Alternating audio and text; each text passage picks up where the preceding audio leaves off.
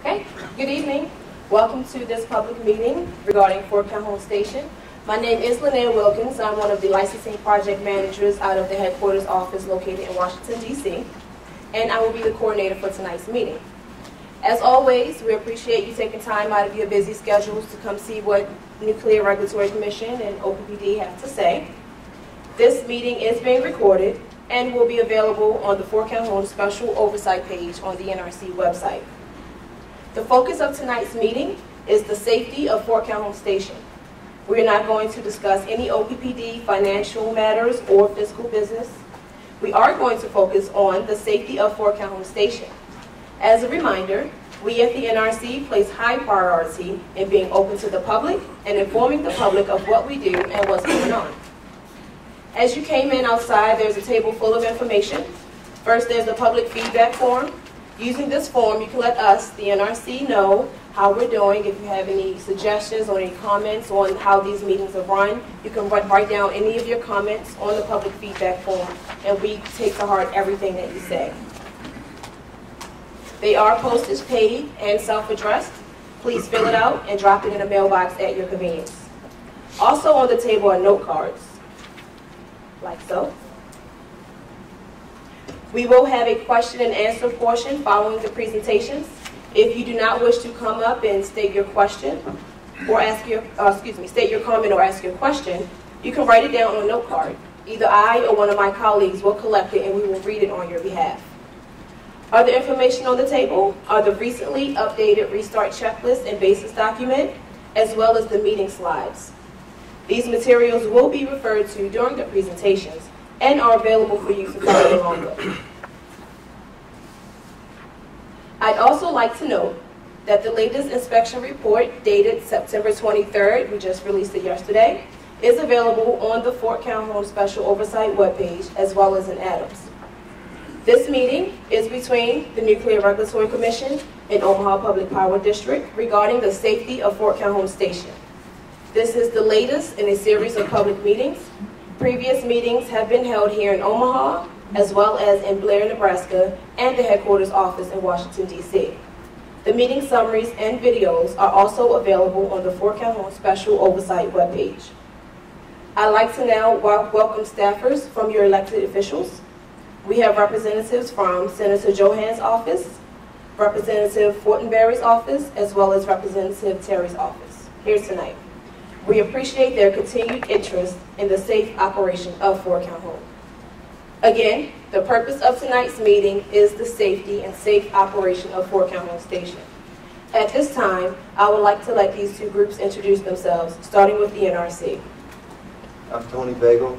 I'm the Manning Chapter OPPD Chairman. I'm Louise Lund, and I am the annual 350 panel Vice Chairman.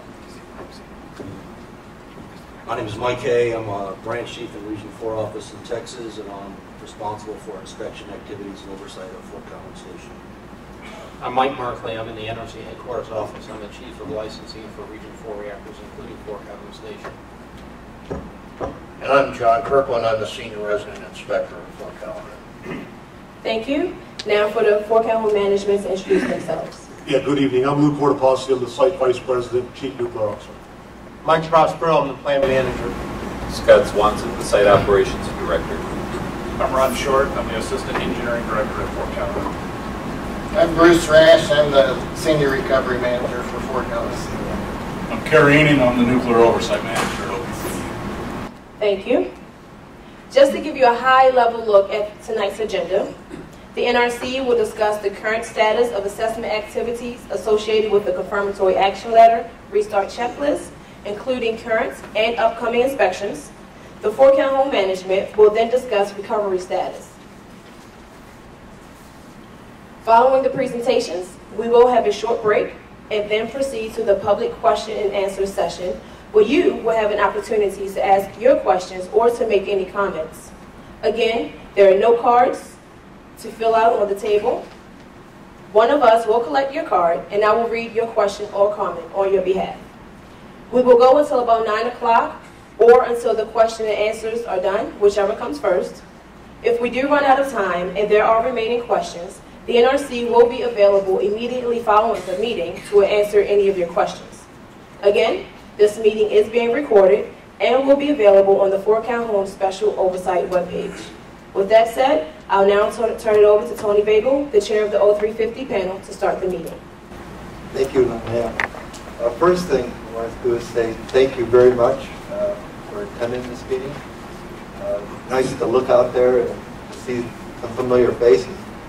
I really appreciate your involvement and your insights on Fort Calhoun safety. Today's meeting is really a continuation of the public dialogue that we've had with Fort Calhoun regarding Fort Calhoun safety.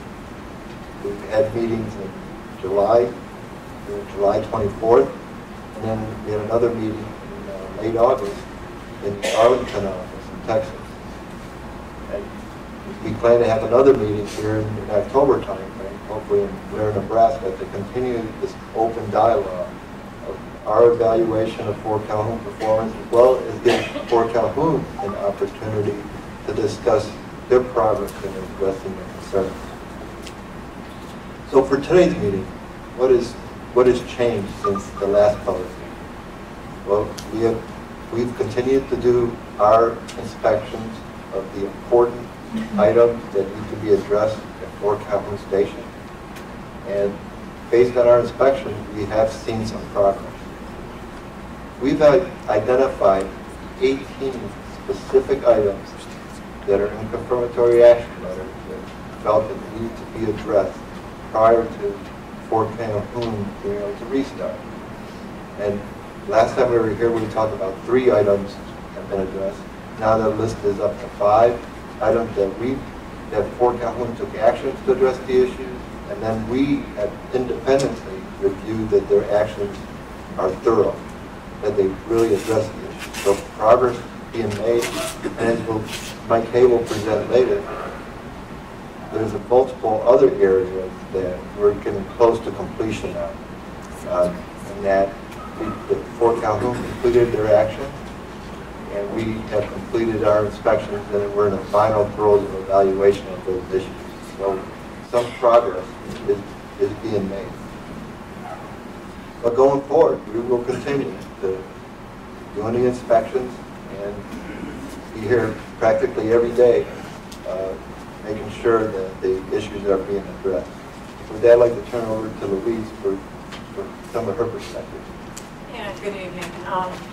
I just wanted to take a minute to mention the fact that, you see us here at the table representing the review. There's, Tony, myself, and Mike and John here. But in actuality, even though we're here representing the review, there are teams of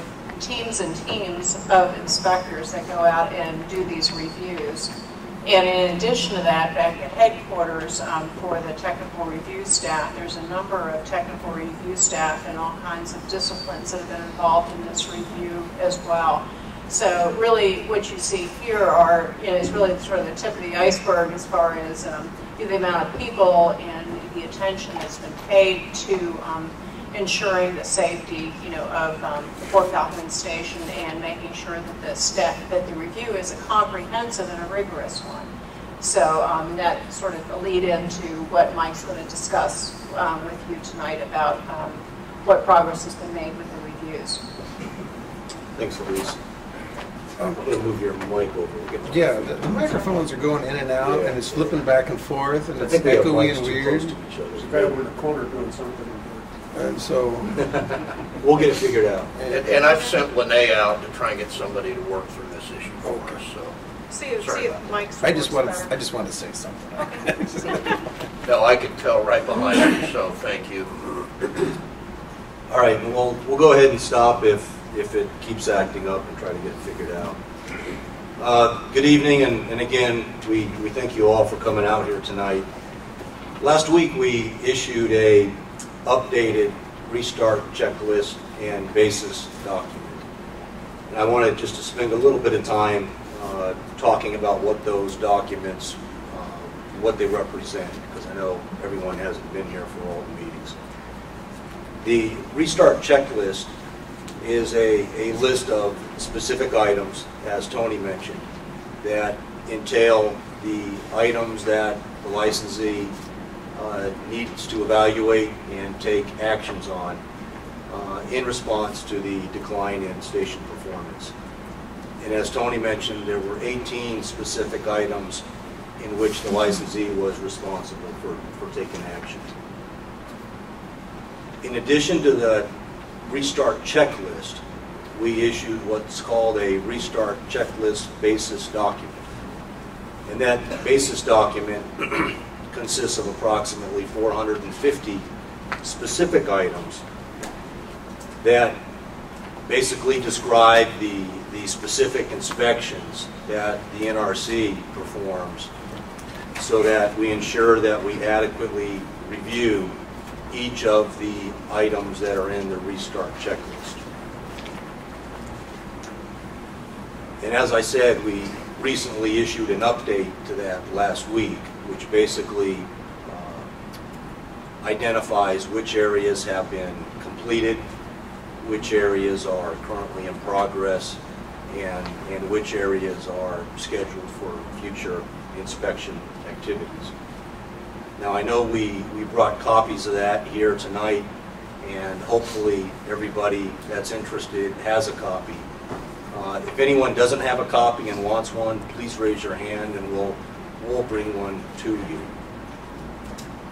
Seeing none, I assume everyone's got one. You know, based on the inspection results, the NRC is closing one of the restart checklist items, and that's in addition to the 4 that have been previously closed. And this one dealt with the yellow flooding finding that involved inadequate flood mitigation strategy.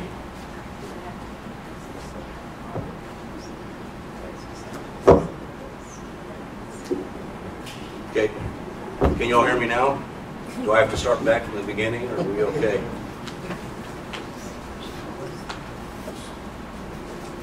And I'll talk more about the closure of this yellow finding in a future slide, but I just wanted you to know that item has been closed. Currently, there are over 300 items that have been inspected and have been deemed adequate for closure, and that represents approximately 70% of the 450 items that are in the basis document. 25% of the items are under review, and many of those are currently near completion. And the remaining 5% are items that have not yet been inspected, but are scheduled to be inspected in the near future. So the big picture is, of the 18 items that are in the restart checklist, 5 items are closed, 6 are very near completion, and 7 are in progress. Next slide, please. So I mentioned that we recently closed the yellow finding, and I wanted to describe the process by which we've been going through to close these important areas. You know, if you take a look at the restart checklist, there's one item, and it basically says, you know, yellow flooding issue. And then if you look at the restart checklist basis document, you'll see that there's 18 specific inspection items that we looked at to verify that the licensee had adequately addressed that particular issue. The inspections that we did have lasted over a year in this area. We've had multiple inspectors look at different items related to flooding. We ensured that the licensee adequately addressed the root causes and contributing causes for the problem. In addition, we ensured that the licensee is adequately addressing the full extent of the condition. And what I mean by that is, flooding is just one natural event. There are other natural events that the station has to be able to provide protection for. So we also took a look at events such as tornadoes, low river level, and cold weather conditions. based on all of our inspections, we determine that the licensee has adequately addressed those issues. And they also have future plans to even take a look in more depth at different areas related to natural events. So all of these inspections, like I said, took place over approximately a year, and recently they were completed. And so what happens from that point is we have what's called a panel. And since the licensee is in the Manual Chapter 0350 process, we call it the Manual Chapter 0350 panel. So we had the inspectors who were involved in reviewing that area describe to the panel what they had inspected, the results of those inspections, anything that they felt wasn't necessarily a restart issue, but was a issue important enough for the licensee to have to address at a future point. And based on all of those discussions and us having a good understanding that not only are the immediate issues resolved, but the longer term actions are understood by the licensee, the panel then took a vote as to whether or not we agreed that we should close the area or keep it open based on any particular concerns. And just the other week, we briefed this with the panel, and the decision was made to close this area. So this is the process that we go through for all of the restart checklist areas. I just wanted you to understand the process for this one particular one. Next slide, please.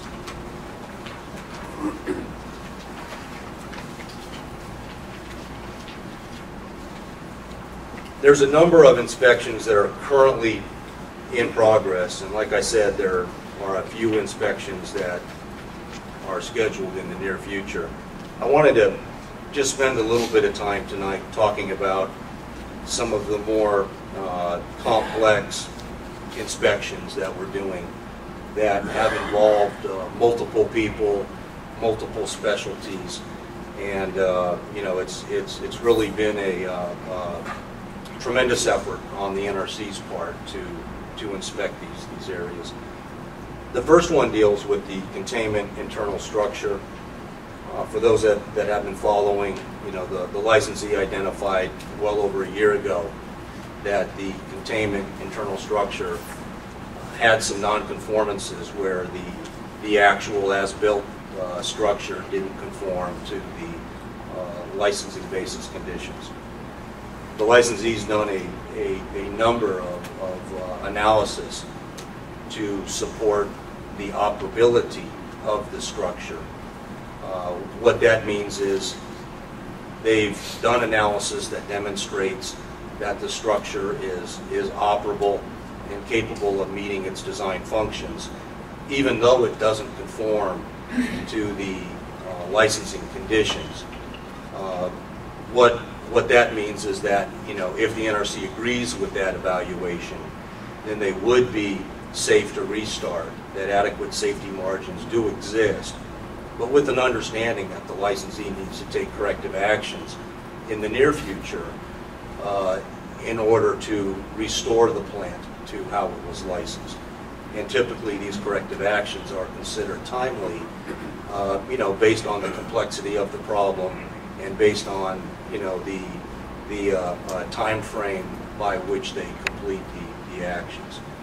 And as most of you can probably, you know, understand, fixing the containment internal structure is a large endeavor, and so just the analysis alone for operability took approximately a year. So it'll take quite a bit of time to figure out the appropriate corrective actions. And we're expecting to have more discussions on, you know, next outage, what plans to be done to address these issues. I will tell you though, you know, this particular issue has involved regional experts from another region in the Region 3 office, and folks from headquarters. And like I said, they've been reviewing this information for approximately a year. they are down to the very end of their reviews, and for the most part, there's really only one particular area that we're focusing on now. But it appears currently that there is adequate safety margin, and that, you know, as of at least today, although we haven't concluded our inspections, it looks like the containment internal structure will be adequate to support the plant restart. With respect to the geotechnical area, and just to describe what that means, you know, when they had the flood of 2011, most of you have seen pictures where most of the site was basically, you know, surrounded by part of the Missouri River. And so after the river subsided, the concern was what impact would there be to the you know, subsoil and the structures that were sitting on the ground level. And again, sort of like the containment internal structure issue, we've had a number of inspectors and specialists from both the regions and headquarters looking at this issue. We've been looking at this for well over a year now, and again, we're in the final stages of just a couple remaining items to be looked at before we make our final conclusion. But as of today, the specialists have not identified any adverse impact to the subsoil or to any of the structures that would give us pause for restarting the facility. With respect to tornado missile protection, this was an area back in April when we had our first major O350 team inspection, and again, there was approximately 15 people involved in that inspection. And during this inspection, we identified that the licensee knew they had inadequate tornado missile protection for a couple of areas, and they had evaluated that as being acceptable based on various reasons. And through our inspection efforts, we identified that they hadn't adequately evaluated that problem, and therefore actions were needed to protect those areas. To the licensee's credit, you know, back in April there were approximately 3 areas that we thought weren't adequately protected, but the licensee did a thorough review of the whole site, and they identified approximately 20 areas that needed to be addressed. And currently they are implementing modifications to protect all of those areas. Some of you might be aware that the last time we had a public meeting here, there was discussions that pertain to a exigent licensing amendment that was in progress during that meeting. And that particular amendment was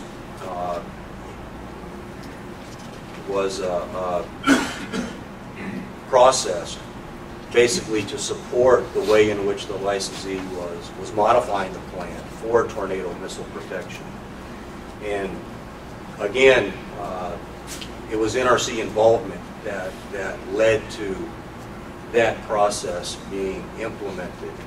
And I think for those of you that are interested in the fine details, we are getting close to issuing an inspection report just pertaining to the tornado missile issue, probably within the next week or two.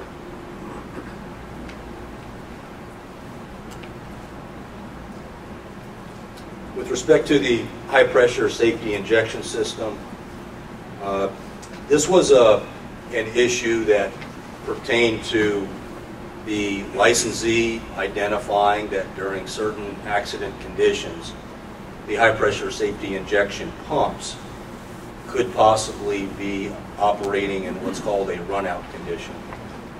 And what that means is that a pump is basically designed to operate under certain parameters, certain flows, net positive suction head.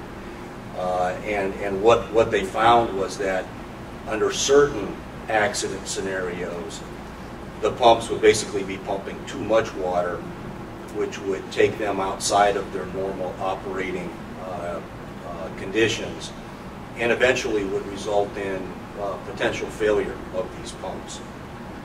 The licensee has modified the plant. They've installed what are called flow orifices in the piping, and that basically reduces the flow that the pumps put out so that they operate where they should operate and they don't overheat and they don't fail. The NRC is currently in the process. We've got reviewers from the region and headquarters looking not only at the modifications that are being made to the plant, but also, since now the pumps will operate differently during accident conditions, the analysis that basically is done to ensure that under loss of coolant accidents that the emergency core cooling system cools the core, that analysis has changed, and the licensee recently submitted to the NRC for review the results of that analysis. So that is currently under review by our experts at headquarters. Not on this list, but I wanted to mention it. We do have a team of inspectors on site looking at what's called high energy line break and environmental qualifications. Nuclear plants are designed to have to postulate that high energy piping systems could potentially crack and break, and therefore those rooms would become harsh environments, meaning there's high temperatures, there's humid environments, and so the requirements are that if you postulate a break, the plants have to be able to demonstrate that they can safely shut down. And in order to do that, some of the equipment that would be exposed to that harsh environment have to be qualified for the environment that they would be in. A couple years back, the licensee identified that there were some issues with their high energy line break analysis. They've been involved in the past couple of months in modifying the plant to alleviate those concerns. There is a potential licensing action that will take place to deal with the high energy line break issue. And like I said, this is one of the inspections that is currently in progress. It's been receiving a lot of attention by the NRC.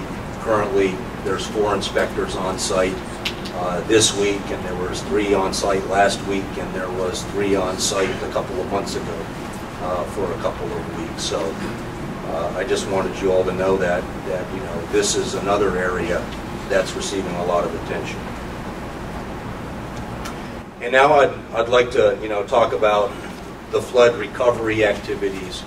You know, this is an area that is in the restart checklist. It basically involves the review of system structures and components to make sure that the flood of 2011 did not adversely impact the ability of those system structures and components to perform their function, and therefore assure us that the plant is ready for restart. John, the senior resident at the site, has really spearheaded this effort, and I'd like John to walk us through, you know, basically what this area is all about and where we're at. So, John. As Mike mentioned, the flood of 2011 potentially impacted really 3 different areas. One would be the soil, one would be the structures, and Mike already discussed that in the geotechnical area. And then the other potential impact of the flood would be the equipment that is either in the structures or underground, and that's where the focus of Section 2A of the restart checklist focused on these items. As far as the identification of what needed to be done, these issues, even before Fort Calhoun went into manual chapter 0350 oversight. There was a confirmatory action letter issued that just had to do with flood recovery actions, where the NRC identified the items that needed to be evaluated and corrected if necessary prior to restart at that time. And then that confirmatory action letter got rolled into restart checklist. So what my staff, Jacob and I did in this area is actually kind of twofold.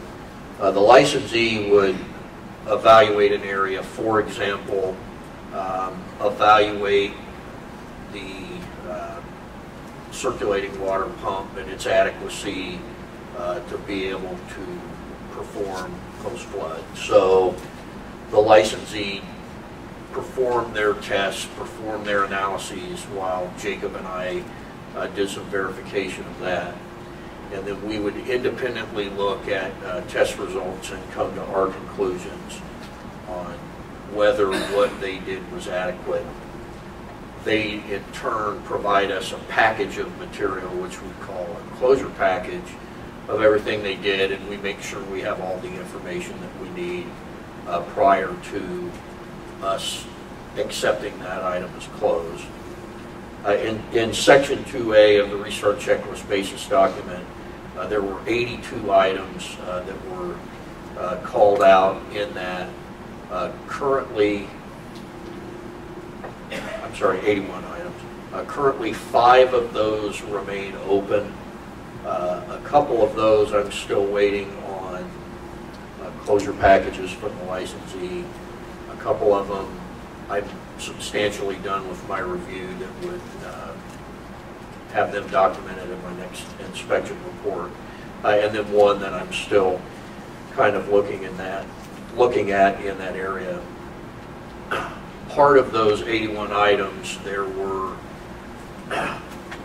to make sure everything was covered, you look at a system as a whole to ensure that you didn't miss anything when you made up the restart checklist or the confirmatory action letter. So if you'll look at the bottom part of Section 2A, it evaluates a system effects for flooding, which we did, and we looked at those systems specifically only for flooding. Now, subsequent to that, in Section 2B of the restart checklist are looking at systems and their readiness to restart. So now we're looking at everything, not just the effects of the systems on the because of the flood. So we are currently evaluating those systems. We've looked at roughly half of those to date. We look at those every day, and our approach on those are to make sure that everything that needs to be done prior to restart, because they are still doing work, are captured and tracked, and all of that work is completed prior to any restart activities which may happen. So as I mentioned, that's roughly 50% in that area. So those two areas together in conjunction with geotechnical, which looked at the soil and the structures, would, as a whole, look at the effects of the flood on the facility. And with that, Mike? Okay, thanks, Sean. Next slide, please. So what's left? You know, we've talked about what's in progress, and I'd like now to talk about what are some of the things that are left to be inspected. The plant in the near future will be looking at heating up. That's not starting up, but it's heating up. And basically what that means is, you know, the reactor coolant system now is all put back together. They've got the vessel head on, and so the system is intact. Can you hear me now? And so what the licensee will be doing is running reactor coolant pumps and using what are called pressurizer heaters, and that allows the plant to get up to normal operating pressure and temperature but it won't be critical. It won't be making power, which is, you know, something that obviously will happen later after the inspection activities are completed and the 0350 panel has recommended a plant restart or not. So what's going to be happening in the near future is they are looking at heating up the plant, and the purpose of that is basically to ensure that when you're up to normal operating pressure and temperature, that you don't have any unexpected leaks or any unexpected problems, so that you can address that stuff while you're at that plant condition, rather than waiting until you try to start the plant up and then, you know, you don't want to have to shut the plant back down to fix those problems. So this is actually a step. You know, the plant's been shut down for a good couple of years now, and it's a good opportunity to get the plant up and to understand how it's going to operate before it's actually running, you know, as a critical reactor. During this heat up activity, we will have another team of inspectors, and this team is going to have the focus on, they're going to be operations type inspectors. Matter of fact, the majority of our inspectors are going to be ex-senior reactor operators, meaning they're ex-licensed operators, and we've even got ex-licensed operators who are qualified on the same plant as Fort Calhoun.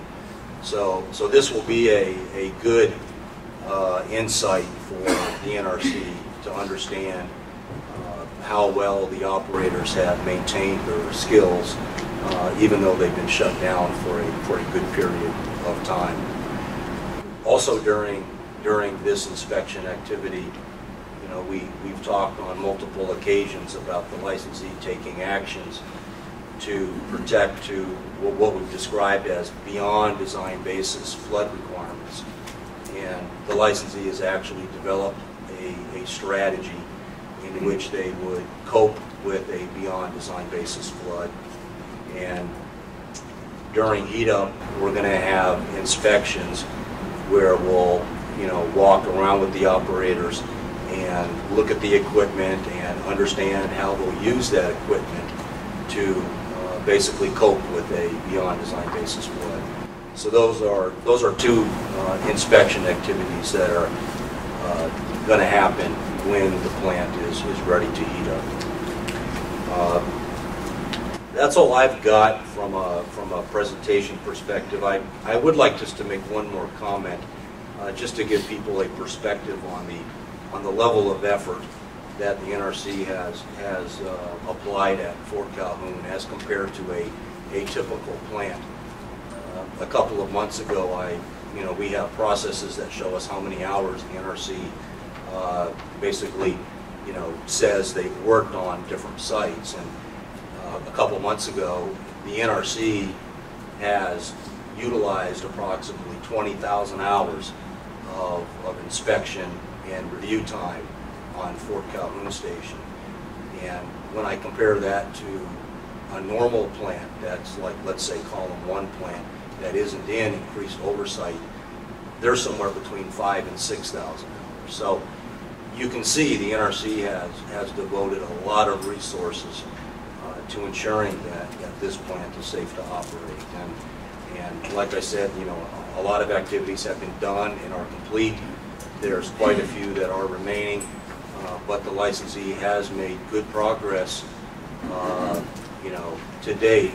And there are some more challenges ahead, but there has been substantial progress made. So with that, I'd like to turn it over to Mr. Bagel. I'd just like to summarize and provide some insights on the next steps. The next steps, the first thing we have to do is to finish our inspection. And not just the inspections, but also the evaluation of the technical issues with the technical expert with help from the headquarters office. And what we're going to continue to do is to methodically review each and every one of the issues. And I do expect, as we go through our review, that new issues will arise, either from our inspections or evaluations, because we're independent. But two, I expect that new issues will arise that Fort Calhoun themselves will identify as they're correcting their issues and looking at extended conditions. So new issues will probably come up, and in each case, we'll evaluate each issue to address the impact on the operational readiness of Fort Calhoun. Once the inspections are completed, then we'll go through a process of determining, okay, have they addressed all the confirmatory action letter items? And the first step will be a management review, and then the O350 panel, which includes folks from the regional office as well as from headquarters, to say the issues, have the issues been adequately addressed? And if not, if they haven't been addressed, what more needs to be done to communicate that back to Fort Calhoun Station? Once it gets through that stage, then there'll be another stage of senior management review at headquarters to get concurrence that yes, the issues have been well addressed, or new questions might come from that process as well. That one additional independent check before the NRC will determine that yes, the people, the processes, and the plant or the equipment are ready to support operation at Fort Calhoun. So in summary, progress has been made at Fort Calhoun to address their issues. The NRC has done independent evaluations. Our standards are high, and you see that they've addressed some of these issues. 5 of 18 are complete. And also, at the plant itself, see the physical changes at the plant that have made it more safe. There's still items remaining that we're waiting for Fort Calhoun to provide some additional information. The number of items get fewer and fewer as the time goes on. And like I talked about, new issues could arise and will require some further follow-up. Bottom line for the NRC is that, and we've talked about this, and I think this is, I believe, my 6th public meeting here, is that we will be independent and thorough in our verification of plant safety. That is our focus. It has been, and it will continue to be. So with that, I'd like to turn the meeting over to Mr. Cortopassi and the Fort Calhoun management to tell us that they're from. Yeah, thank you, Mr. Baker. Right, again, good evening, ladies and gentlemen. I'm Lou Cortopassi. I'm the Fort Calhoun Station Site Vice President and Chief Nuclear Officer for OPPD. And we too want to thank you for this opportunity tonight. In particular, it's important for my team to be able to demonstrate where we are with respects to our performance. Very similar to the comment that Ms. Lund made with respects to the support of the NRC inspectors. It's really our opportunity to represent the significant amount of work that's been done by the men and women, not only at the station, but in many cases off-site support that we've received. So to help facilitate our discussion tonight, our specific topics will include the significant improvements in plant design and reliability, and Mike Prospero, our plant manager, will lead us through that discussion. The preparations we made for the plant, the people and the processes for heat up. Scott Swanson, our operations director, will lead us through that discussion. The importance of engineering performance, and both Ron Short, our assistant engineering director, and Bruce Rash, our senior recovery manager, will lead us through that discussion. I'll take care of the update on our plan for sustained improvement, which we developed and docketed, and is our roadmap post-restart. That also includes the transition to the Exelon nuclear management model and integration of the Exelon fleets. Like previous meetings, we'll also have an opportunity to hear from our independent assessor, our nuclear oversight manager, Mr. Kerry Enan, who will provide his independent perspective on the progress that we made, and I'll have some brief closing remarks. And again, all of these are linked to the renewed vision, mission, and values that we've instilled at the station. So with that, I will turn the presentation over to Mike Prospero, our plant manager. Okay, slide 3, please. Thank you, Lou. Good evening. I am Mike Prospero, the plant manager at Fort Calhoun Station. We have accomplished an impressive amount of equipment and system upgrades at the station during this 2-year outage. A mountain of work has been completed, ranging from physical work in the plant to paperwork in the offices, resulting in a plant that is safer and is more reliable today. First, I would like to describe changes we have made in our high-energy, line-breaking electrical equipment qualification programs. During certain conditions involving a pipe rupture, releasing high pressure and high temperature fluids, electrical equipment can be challenged during these environmental conditions. This involves unique and complex engineering work to predict and evaluate those conditions and ensure our equipment will be reliable and fulfill its safe requirements under all expected conditions. We installed over 30 modifications, including rewinding the auxiliary building exhaust fan motors, replacing multiple motor-operated valves, and replacing many limit and pressure switches. We have also replaced over 100 wiring terminal blocks and upgraded the control logic on several important valves. We have also restored and enhanced equipment affected by the 2011 flood and strengthened our protection against potential flooding conditions required by our basis for our license. In addition, we developed a new flooding mitigation system to mitigate the effects of a flood that are much more severe than our license requirement. The equipment of this flooding mitigation system shown in these pictures is staged inside the turbine building and includes portable pumps, generators to power those pumps, and the necessary hoses and valve manifolds to provide cooling to the reactor during potential extraordinary flood conditions. Station procedures and guidelines are in place, and the plant staff has been trained to install and operate the portable systems that flood levels are projected to achieve to approach these extreme conditions. Slide 4, please. Teamwork by our engineers, work planners, and maintenance staff is producing results in the tornado missile protection work. We are completing the installation work for multiple barriers that will prevent potential tornado debris from affecting safety equipment at the plant. We have approximately 100 skilled craft workers who have already successfully completed installation of over 100 tons of steel barriers.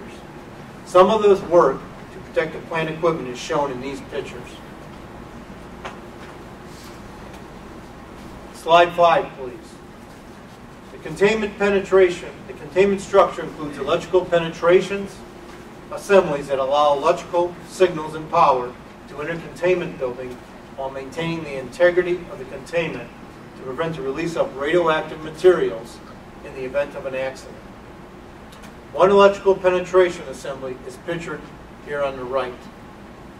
We identified certain electrical penetrations lacked redundancy in their sealing function because they contained Teflon-based seals or wiring insulation.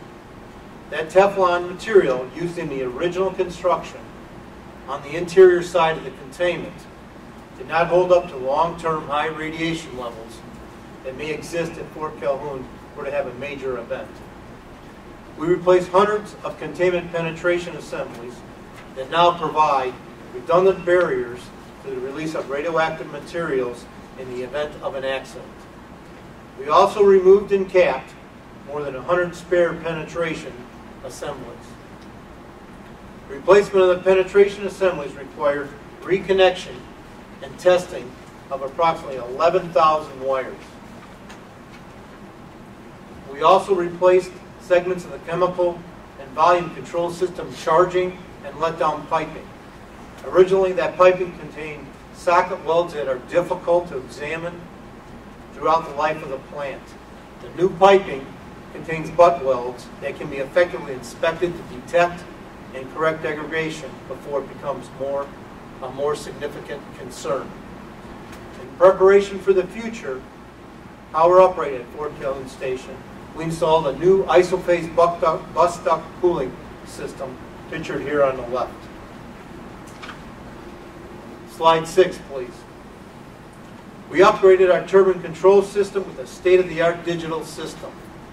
This digital system takes advantage of the increased reliability and and functionality of the modern processes for control equipment. The turbine startup process using the old system was not automated, and bringing the turbine to full speed required significant operator action. The new system is more automated, simplifying the operator actions necessary for turbine operation and control, reducing the likelihood of plant transients.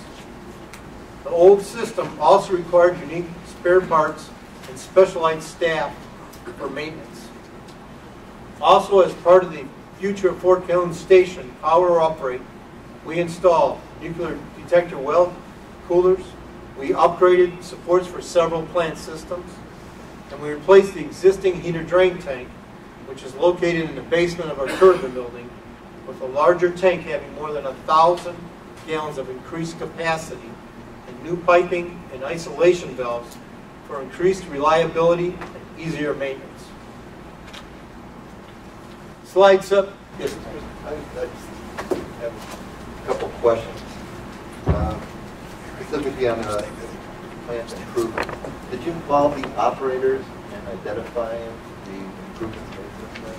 Yes, the digital operation of the turbine controls is a system that the industry's gone through, that the operators have they've seen and know of the new ones, and these systems just make the job much easier to operate. Yeah, the operators are included in the design phase up front, all of the smart team to get their input on what the end user is going to expect. And even with the tornado missile project, which by design doesn't have a lot of moving parts, but just the operators, in particular the fire brigade, being able to still access areas of the plant that might or could potentially get obstructed with some of the physical work being done out there.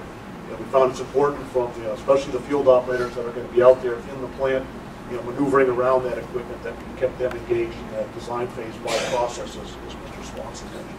And one of the items I'm going to talk about next, Tony, is diesel generator voltage regulators. The operators are involved in the design and the testing of that equipment to ensure increased reliability in the future of our diesel generators. What are you doing to ensure that the operators, they're put a new control system, right? It's not been operational yet, but how are you ensuring that they're trained up to be ready? So one of the things we completed approximately a month ago is what we called fast cruise training, where we took the operators from the startup to the plant all the way through operation at a real live time pace of the evolutions. And also what we'll do, Tony, for example, what we just did about 3 days ago, just-in-time training, where we did the evolution of going down to mid-loop due to an RCS vacuum fill. We did what we call just-in-time training for the operators, and that was performed event-free with our operations department. We will also do the same in the future for the major evolutions where we will perform. And I have to ask a question about simulator development. Is it a simulator being brought along as well? Absolutely, yes. The training staff goes to the plant once a week and walks down the main control board, compares that to the simulator. The simulator staff is also engaged with all the design changes. They're familiar and can keep it up to date with the plant. When I went into the simulator on Sunday morning, when operations was draining the vessel down, the reactor system, coolant system down for mid-loop to pull a vacuum, I had nuclear oversight in the control room. I had the ops management in the control room. I was in the control room. Training was in the control room. We had a peer from one of the Exelon plants in the control room.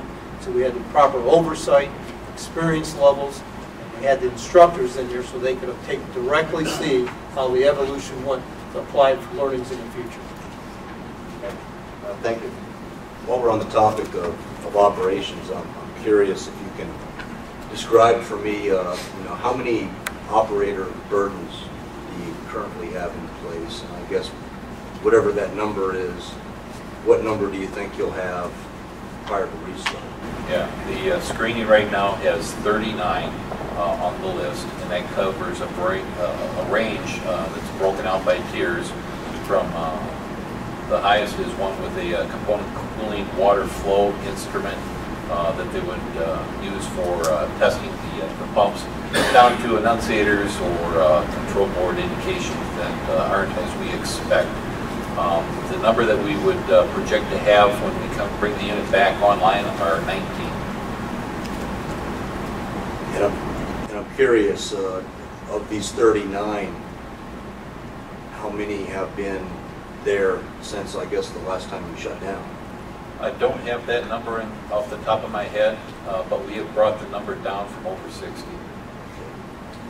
Yeah, and Mr. Swanson will touch, additionally on operational readiness. But you really hit a key component of operational focus, where we've improved the shift manager in particular leadership role in directing not only emergent work but driving scheduled work for the station.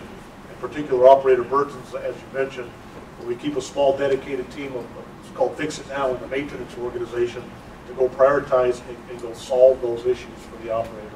And that's an important piece of their leadership development, as well as the operators demonstrating that they're truly in charge of day-to-day operations. Okay, slide 7, please. We have made many additional plant reliability enhancements.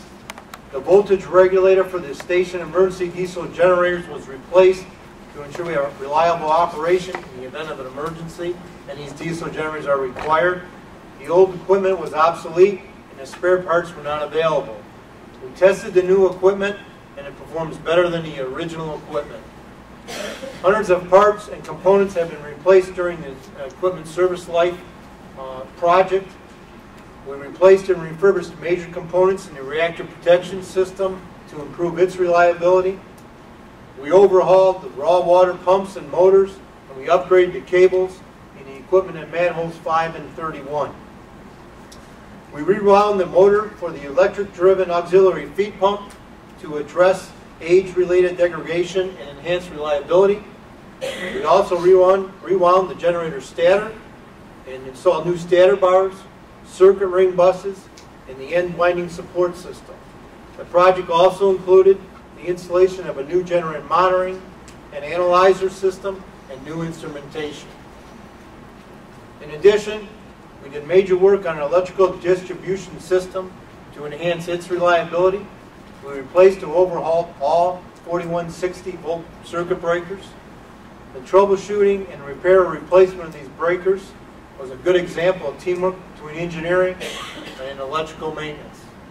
All these significant plant improvements will result in a safer and more reliable plant. I'm now going to turn the presentation over to Scott Swanson. Thank you, Mike. Good evening, ladies and gentlemen. Again, my name is Scott Swanson. I am the Site Operations Director for Fort Calhoun. I have over 35 years experience in the industry, including 20 years as a licensed operator.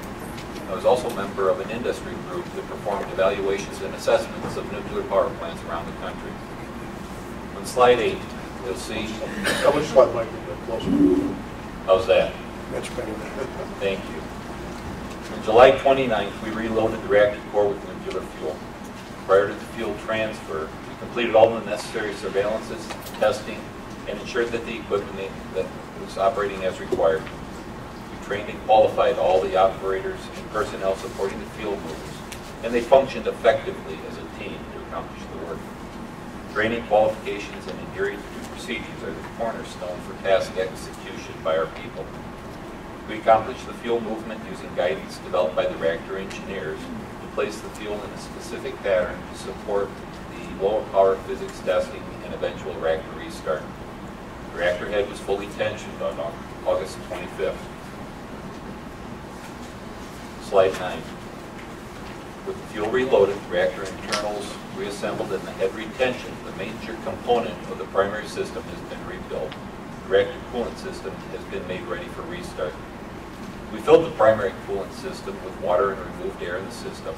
And we continue to monitor and adjust the primary coolant chemistry to required specifications.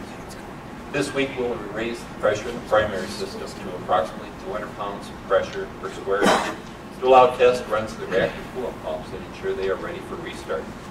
We also tested the control rods to ensure they are functioning as required as part of the reactor protection system. Slide 10. We also restored the secondary cooling system. We filled, vented, lined up feed water and condensate systems, and ran those systems to flush the piping. then shut down the secondary cooling system for a short period to address minor leaks on gaskets.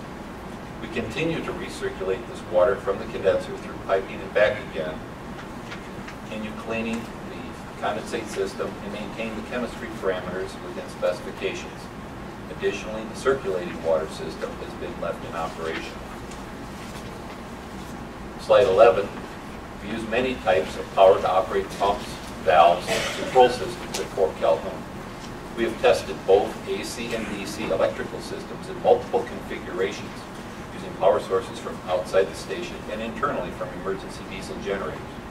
As Mike mentioned, we have performed many modifications and upgrades. The electrical system is no exception. We reviewed the system and equipment designs and made necessary modifications to enhance and improve reliability. These electrical systems have remained available throughout the extended outage and have been aligned to support power needs for testing, removed from service in deliberate and controlled outages for maintenance to work safely on the electrical components. Slide 12. After maintenance and modifications, we restored and aligned the emergency core cooling system. We filled vented piping systems, and we made multiple test runs to demonstrate that the emergency core cooling system would provide the required flow to the reactor vessel. Mike Hay mentioned this. We achieved proper flow balance in modified systems with flow orifices and performed post-modification tests to confirm that performance standards are being met. Supporting these emergency core cooling systems are the raw water and component cooling water systems, which are also run and ensure performance requirements are being satisfied. Together, these pumps, pipes, and valves are supporting safe operation of the plant. Collectively, these significant systems have been tested, reviewed, and re-reviewed by the Fort Calhoun team that includes operators, maintenance, and engineering personnel. Specific acceptance criteria have been applied, and continued performance expectations are in place and will be monitored to ensure sustained performance and equipment reliability. Slide 13. People remain at the center of our plans and define our performance as a team. A key member of the team is my shift managers. Besides being the senior licensed holder on shift, the shift manager and his crew monitor plant operation for adverse trends and concerns. The station uses a plan of the day meeting for the shift managers to drive safety, the station's operational focus, and teamwork across the organization. The shift managers have many processes at their disposal to ensure consistent operational focus is applied. OPPD has adopted industry best practices to support operational decision-making. In a recent example, a system engineer identified 2 incompatible greases in a cooling fan motor on top of the reactor head. The team used the operational decision-making process to identify and evaluate options. The result was the addition of a maintenance outage to remove these fans, disassemble the motor bearings, clean, inspect, re-pack them, and reinstall the bearings with the best grease for this high-temperature environment. This ensures high equipment reliability for the shift manager and the crew, and is an example of how we use processes as tools to ensure the best and safest decisions. Risk is another area that the operators are in charge of for assessing every day. The risk program uses tools to assess risk whether the unit is in an outage or if it is online. The program has the operators considering what if and anticipate system responses during planned evolutions, scheduled maintenance, and even inclement weather.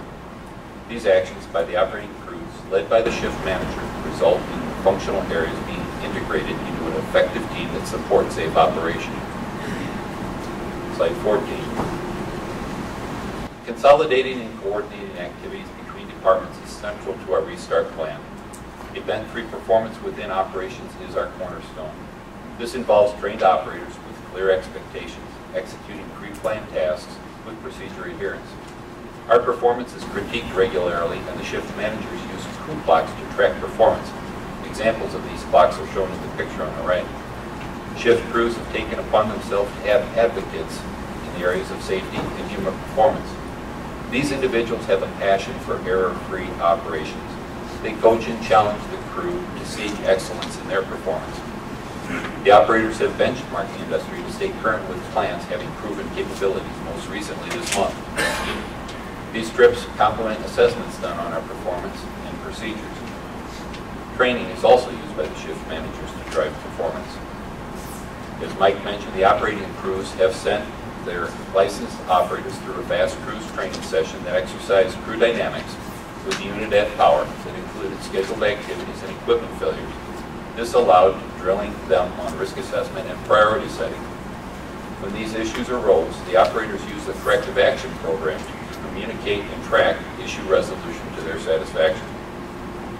The simulator is a valuable tool for the station and allows for specific activities to be trained on just in time to ensure the procedures, actions, and responsibilities are understood and exercised before key activities begin.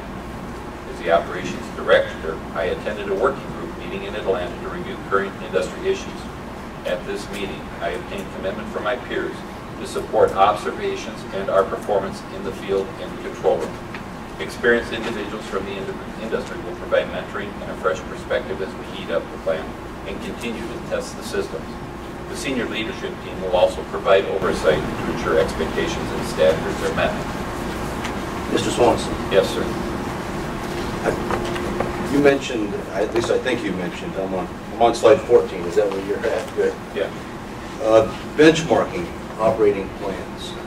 Can you discuss for me what you learned by doing that activity and what deltas you found between, you know, those sites and yours, and what actions that the plants take? Yeah. The experience was valuable for the operators. It got them to acclimate to the facilities that are in service, the noise, the temperature, the feel of the plant. They were able to monitor and look at plant processes and compare equipment performance against rounds and what was expected, what they were actually seeing. The personnel in the control room were able to review the standards that are in place. The insistence that you use the procedures, that you track the performance and the status of the equipment, the command and control structure that others use, and they were able to bring that back and model our behaviors after some of those. Mr. Bagel, we had a SRO from one of the Exelon plants from the Midwest come to the site, and he is in charge of the Fix It Now team, which is led by operations at one of those plants. He came to our site here, and he sat down with the operators, and it's operations led, with the maintenance people, and showed them the proper behaviors and processes on how to implement that team, which is essential for the operating department. That was a good example where we were able to incorporate risk assessment tools in taking equipment, aligning it for maintenance, and then bringing it back. Thank you. Slide 15. Procedures are a key element of the process for event-free operation. Feedback from the regulators and others was taken in a comprehensive recovery project taken on to correct, improve, and upgrade procedures. The breadth of this project included reviews of all of the enunciator response procedures and revisions to add detail and correct errors. These enunciator response procedures provide the operator with critical information early on to address conditions outside of prescribed parameters. Procedures were also reviewed and revised to provide additional detail for operators to ensure their actions were consistent should the plant enter abnormal or emergency operating conditions. Supporting specific equipment manipulations are done using operating instructions. These were also prioritized and included in the recovery project to align to the new emergency and abnormal procedures, as well as give guidance for normal operator actions. The recovery project is complete, and the procedures are available to the operators to clarify actions they are expected to take, provide additional technical details, and incorporate new formatting. Procedures are so important to the operators that additional revisions will continue even after restart to keep pace with industry standard, add clarification to aid for those who use them regularly, and to reflect design and facility changes that are made. Procedures go beyond those used by the operators running equipment and include administrative procedures that dictate how process will be applied. I mentioned such an example with the operational decision-making process for the fan bearings. This illustrates one of the steps as the station systematically works through our integration to the Exelon nuclear management model. Ultimately, the procedures will be set to meet industry best. I will now turn the presentation over to Ron Short. Thank you, Scott. Slide 16, please. Good evening. I'm Ron Short, the Assistant Engineering Director at Fort Calhoun. Can you hear me? Not really. All right. Let's get her closer. Is that better? Can you hear me now? Closer. Yeah, it goes in and out, and it seems like as you move your voice pattern away from it, it just drops. Let's try this. You can lean forward. I'm going to spend a few minutes discussing the key guiding principles and fundamentals we have instilled in engineering. Also, I'll be discussing engineering improvements we have implemented to support a safe startup, and then we'll continue our drive towards excellence during power operations. As noted on this slide, we have made our expectations crystal clear to the engineering staff that nuclear safety is our #1 priority. Closely behind this priority is a site operational focus, which means engineering has a bias for action, is a team player with all departments, and that our staff has an intolerance for equipment failures. Using good human performance skills is an important element in producing quality engineering products. An example here is the expectation to have the procedure open and to refer to it during the conduct of an engineering task, or having the procedure in hand, as we like to call it. Technical human performance is also an area where we have established clear expectations. Engineers use their specialized education and training in doing their daily jobs. This knowledge-based work is more challenging to verify that the work is completed correctly. We require that assumptions and methods used are clearly and completely documented, and that the engineer's work is reviewed by other engineering personnel. Next, I would like to discuss the key principles we have instituted in engineering. In order to have good performance in any department, a foundation of detailed procedures, rigorous processes, and knowledgeable people is necessary. We have refreshed our conduct of engineering roles and responsibilities to make it clear who owns each engineering program, process, and function. We have defined the fundamental behaviors we expect of our engineers and have emphasized that engineering has the primary responsibility of being a technical safety conscious at Fort Calhoun Station. Finally, we have emphasized the use of the corrective action program as a tool to further improve our performance. Our engineers have been trained on these principles and fundamental behaviors, and we expect that these principles are complied with. Slide 17, please. Experienced leadership and supervision is critical to having a strong engineering division. We have significantly enhanced the senior engineering leadership at the station. Our current engineering director has over 35 years of engineering experience. Also, we have brought in other excellent engineering directors to help drive performance improvement in our engineering division. In addition, we have filled the open manager positions in the design engineering and programs engineering departments. Our design engineering department has had a heavy workload of recovery and startup work. To strengthen oversight of design engineering, we have added a second supervisor in both the mechanical and electrical design areas. Finally, excellent fleet engineering experts are frequently used by our engineering staff to challenge proposed technical solutions or to obtain support for a unique technical issue. As I mentioned previously, our design engineering staff has a large workload, and we supplement our staff with engineering specialists as needed. Slide 18, please. Strong engineering performance requires appropriate staffing levels with trained and qualified personnel. We have made very good progress in the past year in staffing and qualifications. We have implemented the excellent certification guide process for our newly hired engineers. The certification guides ensure our new engineers are fully trained and qualified to properly execute their responsibilities. We will replace our existing task qualification chart process with the excellent certification guide process later this year for our experienced engineering staff. We now have 22 trained and qualified system engineers, with 5 system engineers in the qualification process. That compares to only 7 qualified system engineers in 2012. All but 2 design engineers are qualified for these further positions, and these 2 engineers will complete their qualifications this fall. Finally, all but 3 program engineers are qualified, with 2 of these engineers being recent hires.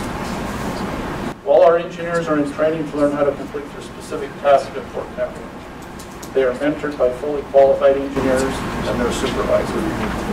Only when the engineer is fully qualified on a task can the engineer perform that task independently. I also wanted to mention that many of our new system engineers have not seen Fort Calhoun Station in a startup or operating mode. To compensate for this, we have paired up the new engineers with an experienced senior system engineer as a mentor. Also, the system engineering supervisors have extensive experience at Fort Calhoun and will be heavily involved in startup activities. Lastly, we plan to bring in experienced system engineers from excellent plants during startup to assist us. We have also developed a training excellence plan to drive improvement in the engineering training area. The 2 key activities in this plan are to 1, ensure engineering line management is actively engaged in and fully owns the engineering training program. And 2, that training is used to continuously improve our engineering performance. This includes not only training on power plant and engineering fundamentals, but on lessons learned for tasks that went well, or to learn from areas that don't fully meet our expectations. Mr. Short, one quick question. In operations, they talk about benchmarking other sites and the folks out at other sites to get the feel for an operating plan. Have you done the same in the engineering area? For system engineers to see how it's done? Yes, the system engineers have been out to a couple of operating excellent plants, Mr. Bingle. Okay. To gain that experience and get a feel for what it's like for an operating plant. Did you get any feedback from them after they came back? Yes, we did. They had to write a trip report. But it was positive feedback. It was positive feedback, but anything that they brought back that it said, hey, we ought to apply? Any learnings from that? Any specifics? Yeah, one of the key ones I think they brought back is the importance of equipment monitoring during operations. Slide 19, please. Question. To what extent are all of your systems engineers qualified to do operability determinations and 5059 screens to support operations and the timely completion of those? Mr. Markley, in our process, our design engineering staff normally prepares the operability evaluations. And, most of the design engineers are qualified to perform operability evaluations. We have narrowed the population, particularly in 5059, to make sure the expertise is applied properly. And we use the senior folks for those documents. And then, in addition, there's multiple layers of review. But one of the actions that we took for the 5059 process and for operability was to keep the population relatively narrow, so we knew the experienced folks were doing those documents. What percentage of your design engineers are 5059 screen qualified? Well, like Mr. Rash had indicated, we've reduced the population. I believe we currently have about 12 or 13 engineers that are currently qualified and are authorized to do that. We have more that are qualified to do it, but we have backed it down to a limited number of people that can perform those evaluations. Thank you. You're welcome. Okay, slide 19, please. Finally, to augment line supervision and management review of engineering work and to ensure we are consistently generating high-quality technical products, we formed the Engineering Assurance Group, or EAG, in late 2012. The EAG provides independent oversight of engineering by reviewing completed technical products such as modifications, safety evaluations, and operability evaluations. The EAG was strengthened in spring 2013 by adding new personnel to the group and ensuring expectations and accountabilities were clear. The EAG currently consists of outside experienced design engineers and senior reactor operators. Comments from the EAG reviews are fed back to the engineers and their supervisors to improve the engineers and supervisor performance. We maintain weekly performance indicators that track and trend the quality of the technical products that the EAG reviews. These performance indicators are used by engineering management to focus additional attention where necessary to further improve technical product quality. The The AG will remain in place until the engineering director is satisfied that engineering is consistently producing high-quality products and recommends to station management that this augmented independent oversight is no longer necessary. I'd now like to turn the presentation over to Bruce Rash, who will discuss what we're doing in the area of design and licensing basis control. Let me just ask a quick question here. How do you determine what the key technical products are that you have reviewed by this group? How do you make that determination? If I understand your question, Ms. Lund, correctly, is we essentially review all key engineering products and its procedural items in one of our station procedures. I would just sort of try and figure out what sort of defines what key stuff is, or what you would determine was key. Does that make sense? Okay. I'll answer that. So the key calculations, any modifications, operability evaluations, 5059 products, and any large engineering studies. We require all of those products to be reviewed by EAG or an independent third-party engineering review prior to giving those to the operations staff for implementation. Thanks. Good evening, ladies and gentlemen. My name is Bruce Rash. I'd like to provide an update on design and licensing basis activities. As we've discussed previously, the design and licensing basis control area was identified as a fundamental performance deficiency in 2012. In 2012, we did perform a root cause, and the actions that came out of that were largely the items that Ron talked about in improving the conduct of engineering, developing more fully and completely the roles and responsibilities of the engineering staff, and ensuring that the engineers understood their roles in the use of CAP.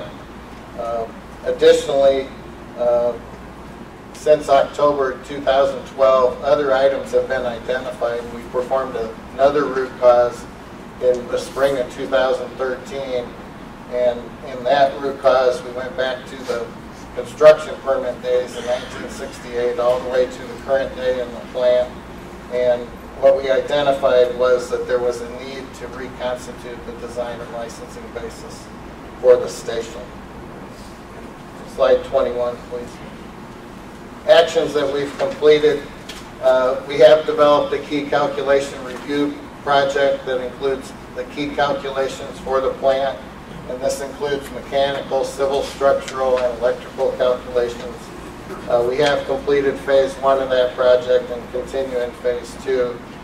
This is a long-term project that will continue for several years to review these calculations.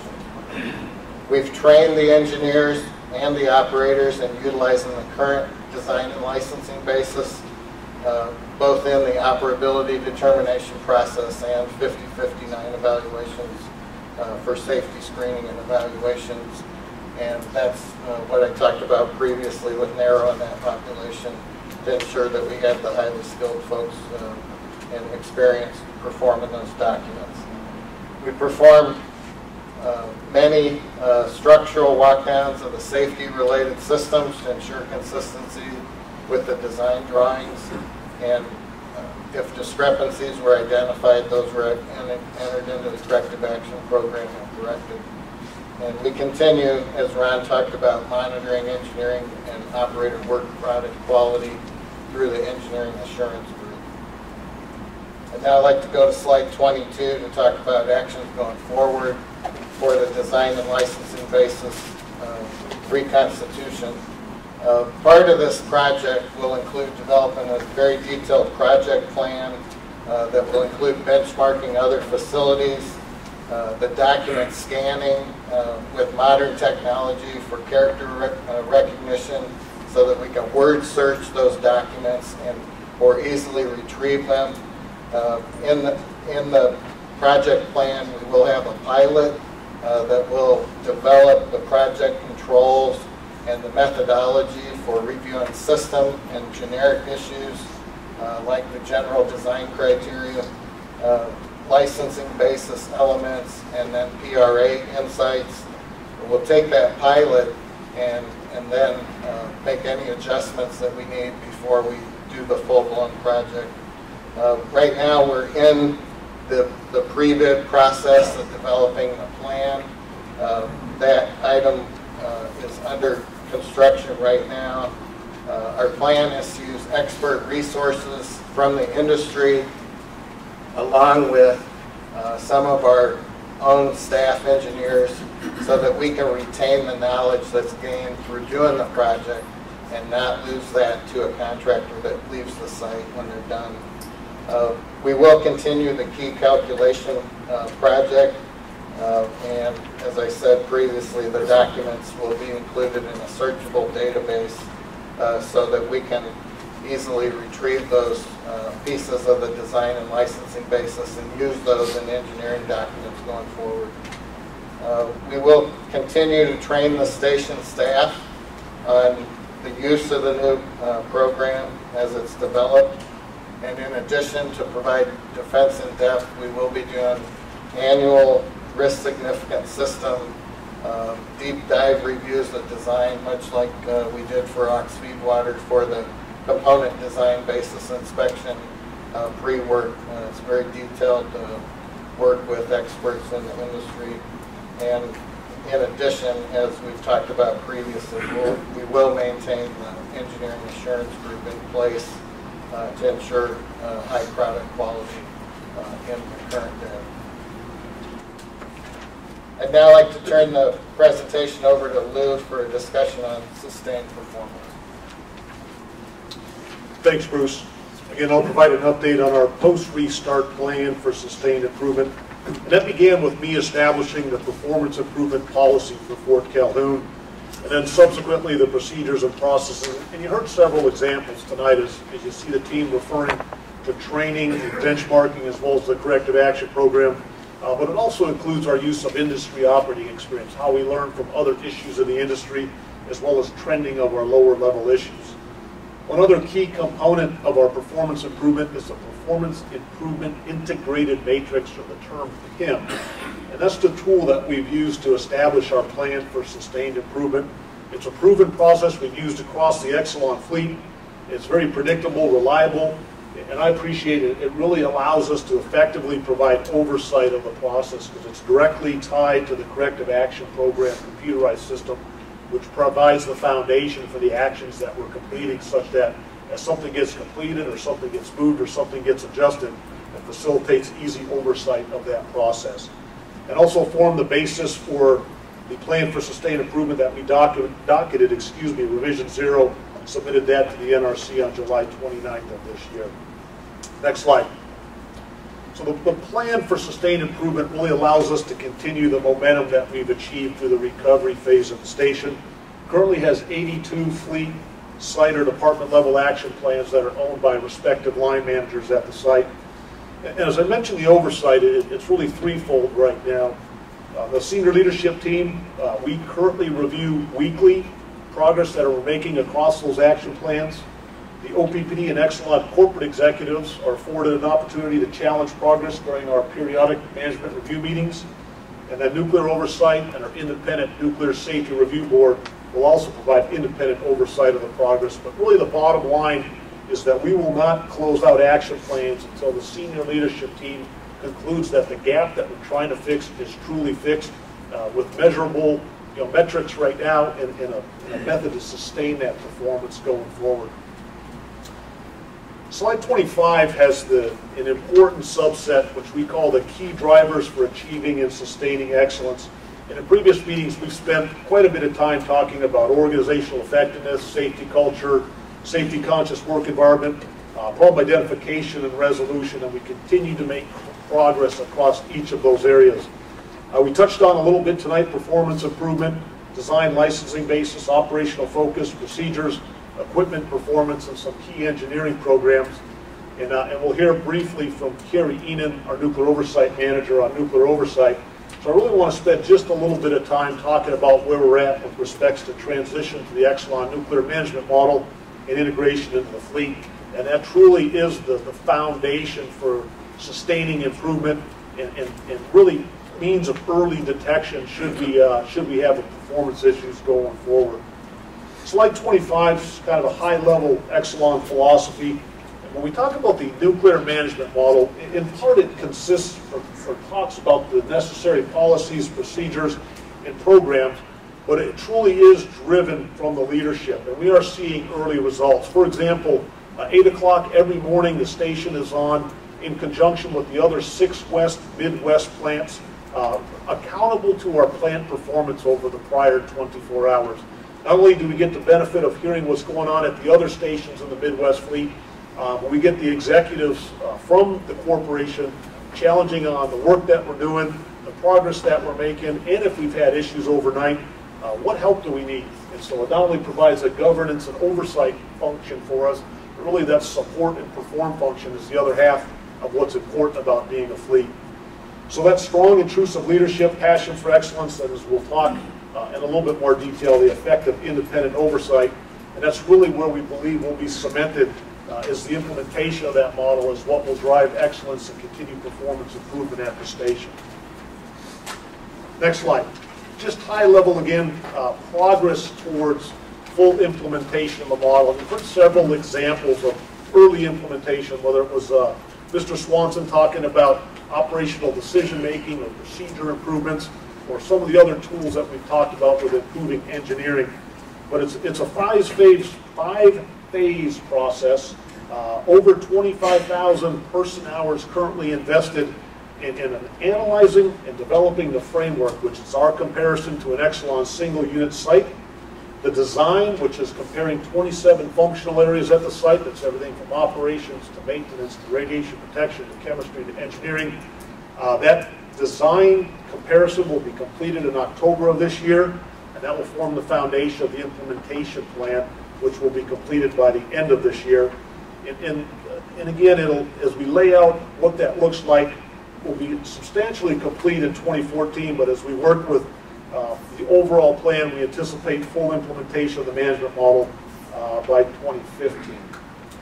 It also includes executive challenges by both OPPD and Exelon.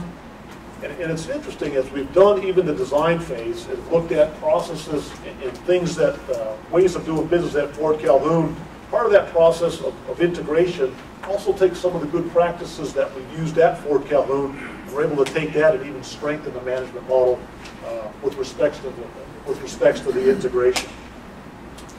So that's it from a high level. Again, the nuclear management model is truly the foundation for what excellence looks like going forward, and is going to be our path for achieving the second part of our vision statement. So with that, I will turn the presentation over to Kerry Enan, our Nuclear Oversight Manager. Thank you, Lou, and good evening, ladies and gentlemen. My name is Kerry Enan. I am the Nuclear Oversight Manager at OPPD. I've talked to you at these public meetings regarding the improved and strengthened independent oversight at Fort Calhoun. Tonight I will update you on an independent perspective. One of the elements of the independent oversight is the Nuclear Oversight Department that reports directly to me. This team of 20 individuals conducts assessments, audits, and inspections of all aspects of activities conducted at the site. The Nuclear Oversight Team continues to assess the station's readiness for startup. The Oversight Team developed a plan for integrated restart readiness, and that plan has 5 major elements. First is program compliance. Second is management and human performance excellence plans. Third is system health assurance. Fourth is the restart checklist review. And fifth is startup health insurance. The Nuclear Oversight has completed 90% of the elements of this restart assessment. The issues that have been identified during this assessment have been entered into the corrective action program and have been addressed by the station staff. Using similar criteria as the NRC uses to evaluate issues, none of these recent issues have been safety significant. My team has also completed an engineering audit and an operations audit in the past 2 months using the audit templates that the Exelon fleet uses to measure performance at all the sites.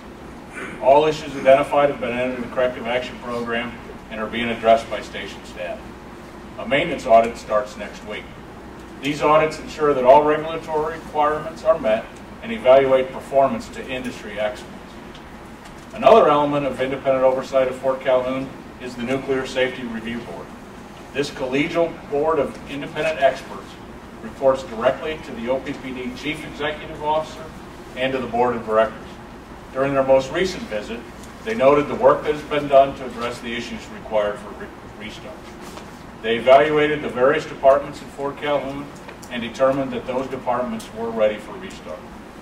All of the issues identified by the Nuclear Safety Review Board at this last meeting were of low safety significance and entered into the corrective action program and have been addressed by station personnel. These independent oversight perspectives from the Nuclear Safety Review Board and from the Nuclear Oversight Department will continue to ensure that the station is ready for restart and that after restart is operated safely in the future. I'll now turn it back over to Lou for closing comments. Thank you, Mr. Enan. I want to leave you with a couple of key messages that I'd like to close with. First of all, that OPPD has improved the safety margins of Fort Calhoun Station and it's ready for a safe and efficient restart. And that started with addressing the overarching causes of performance decline that included organizational effectiveness, safety culture, safety conscious work environment, the adequacy of our corrective action program, and as just discussed, our independent oversight. And as docketed and as discussed not only here but also at the region in August, our commitment to implementing the plan for sustained improvement, which is our driver to achieving excellence post-restart. So again, we do appreciate the opportunity tonight and was able to illustrate these key messages through the updates that we provided on the significant improvements in plant design and reliability, the preparation for the plant, the people, and the process for heat up, some insights on work that we're doing with respect to our engineering performance, and again, an update on our plan for sustained improvement and the key transition to the Exelon nuclear management model and integration. And I always appreciate the independent oversight and assessment from Mr. Enan and his team. Again, all tied to our renewed vision, mission, and values at the station. So with that, I'll turn the meeting back over to Mr. Bagley. Thank you very much. Really appreciated the areas that you covered. You talked about the people, you talked about the equipment, and you talked about the process, what steps you're taking. And there's some things that are really encouraging, both from the equipment perspective and what you're doing to get the operators ready. So, and we see it too, the type of issues that you've identified and are addressing. And I think we see it too, just the physically at the plant. There is a difference. But we're still not done from our perspective. And you say ready for restart. There is still work that needs to be done at the plant physically. Modifications that do have to be completed, and that we will independently evaluate to make sure that the issues are addressed. Right? There'll be some other independent assessments that we will conduct. That yes, we have completed our review of several areas. We talked about safety culture. We talked about the quality organization. We've assessed that. We said, yeah, that was good. But there's other areas remaining still, that we will do an independent evaluation to make sure it's adequate. The other thing is I would encourage you to keep asking questions. We're seeing it in the report yesterday. If something doesn't look right, document it and thoroughly evaluate it. I think that's the key. When we first started talking about Fort Calhoun, the recovery, step one was discover this. Where we discovered all the problems. And I'd say probably never get done discovery. I encourage you to need to look. Because whatever could be done to make Fort Calhoun safe, to make the safety margin as safe as possible, I think is key. Meet both our goals of safe operation today and possibly in the future. So with that, I think we'll try to take a 10-minute break, and next we'll be answering questions. Thank you. As you're getting settled, reminder, if you have note cards, If you do not feel comfortable coming to the mic, or you just would rather have your question read, I do have no cards, and there are still some on the table. We'll be getting started soon.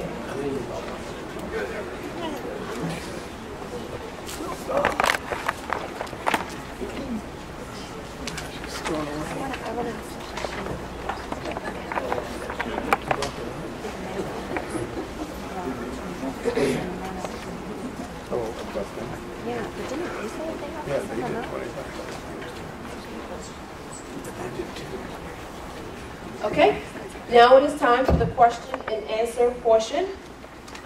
I think we started, it's about 8 o'clock now, so we'll go for the full hour to 9 o'clock. And like I said, we'll either end at 9 or until the question and answer portion is over, whichever comes first. And I would like to set some ground rules that we've used here, and they seem to work pretty well. We would like to give everyone that wants to speak an opportunity to be heard. So please, make your statement brief.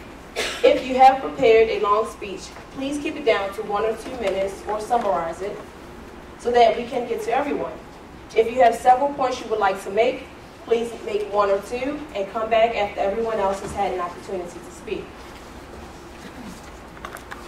If during your question it becomes a back and forth interchange with either one of the folks from NRC or OPPD, we'll cut that short and then ask you to ask your question after the meeting has adjourned. Again, the purpose of this meeting is to focus on the safe operation of Fort Calhoun. Let's stray away from any fiscal matters with OPPD. Those type of questions may be best handled at one of the OPPD board meetings. However, if it is an urgent an urgent question, OPPD Public Affairs is here, and you're welcome to speak with them after the meeting. As for the layout, we can form a line here, and you can ask your question of the folks up front, or if you would like to stand in your seat, stay in your seat, raise your hand and I'll come to you. And I also have a few note cards that I will read on behalf of some of the members here. Lastly, I would like to emphasize respect. We have a lot of differing opinions here, both for and against nuclear power. Let's please keep it civil and respect each other. With that said, let's go ahead and begin. First question.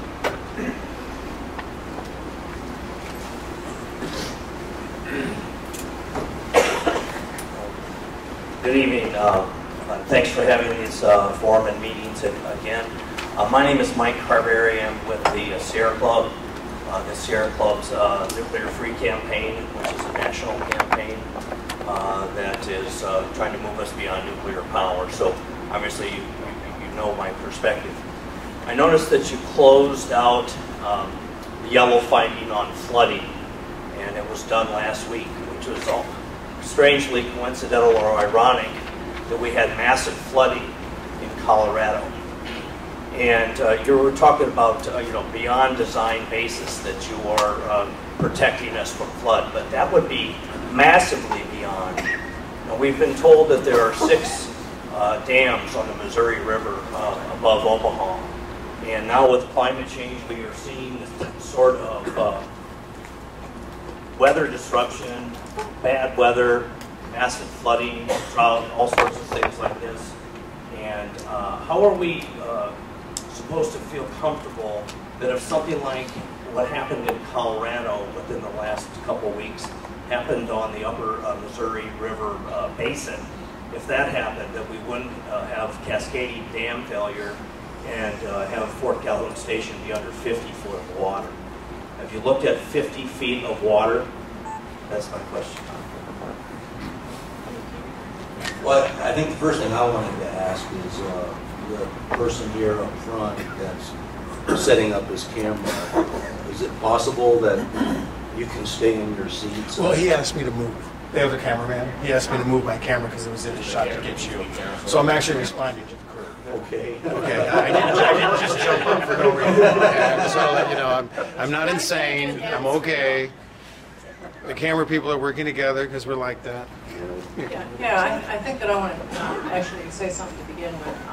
And, the exact things that you talk about are the things that we discuss with the Army Corps of Engineers, which is the entity that manages the dams, on the river.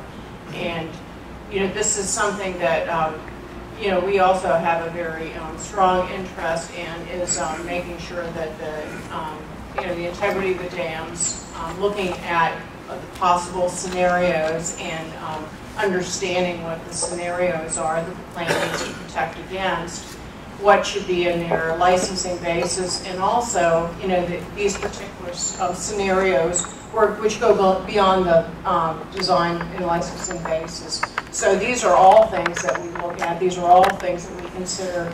In fact, you know, we also have a group back at headquarters that is looking at this, not just for Fort Calhoun, but for all the plants, because all the plants have their unique situation, their unique design. And, you know, I understand what you're saying about, you know, Colorado. And, you know, it's not just the everyday you've got to think about, it's also the scenarios that go beyond.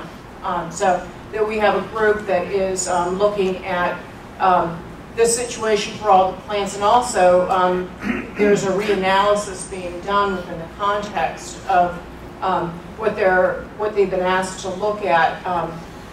So you know, there's a lot of work underway, but in the interim, what we're trying to do is make sure that the licensing basis and what we're protecting against is robust enough for today as well. So you know, there's actually two things that are going on. One is the current day, and another is looking at a reanalysis that is going to be submitted next year, and the reviews. And if they indicate even more that needs to be done, then that's what we would also expect as well. Thank you. I'd like to read one of the comment cards. What has the NRC done to verify that the new Exelon managers understand the unique Fort Calhoun licensing basis, design basis, and technical specifications? If you look on the NRC docket for Fort Calhoun, we did do a review of the management agreements between Fort Calhoun and OPPD and Exelon, and we've issued a letter stating that within the regulations in CFR 5080 for ownership and control, we do not have a problem with the arrangement that they have. And OPPD remains the licensed entity that is responsible for safe operation and knowledge of the design and licensing basis. Thank you. Mr. Murphy, I'd just like to build a little bit on that. You know, as Mr. Swanson talked about the shift manager and the senior licensed individuals on shift, as well as one of Mr. Swanson's direct reports is the senior license for the site. So that license knowledge is well embedded in the operations department, as well as the leadership development that we have focused on.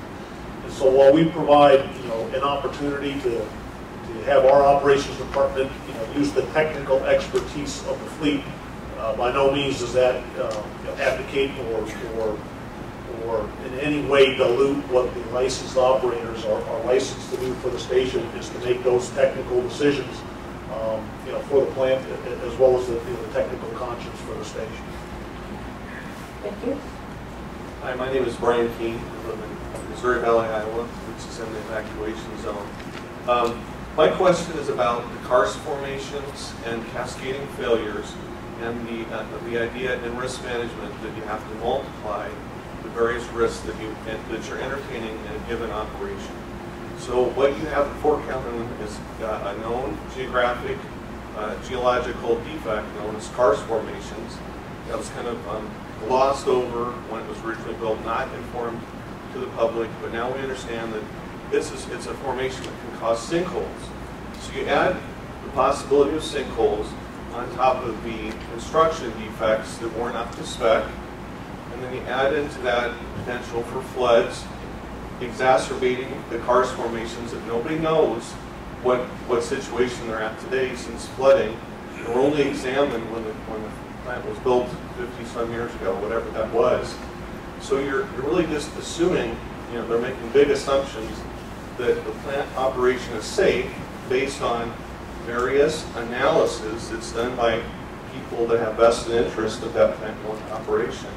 I would suggest that you need to take a broader look at all of the potential failures: flood, dam failures, earthquakes, known defects of the geological underlaying the foundation of that plant, and say, does it really make sense for it to go into operation? Thank you. Thank you. Thank you.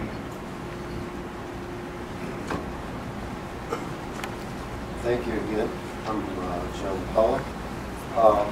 I would like to add on to the comments of the first gentleman with reference to action number 4.4 and 3.2, review flood design basis and determine if the 2011 flood event provides additional information that should drive design basis changes.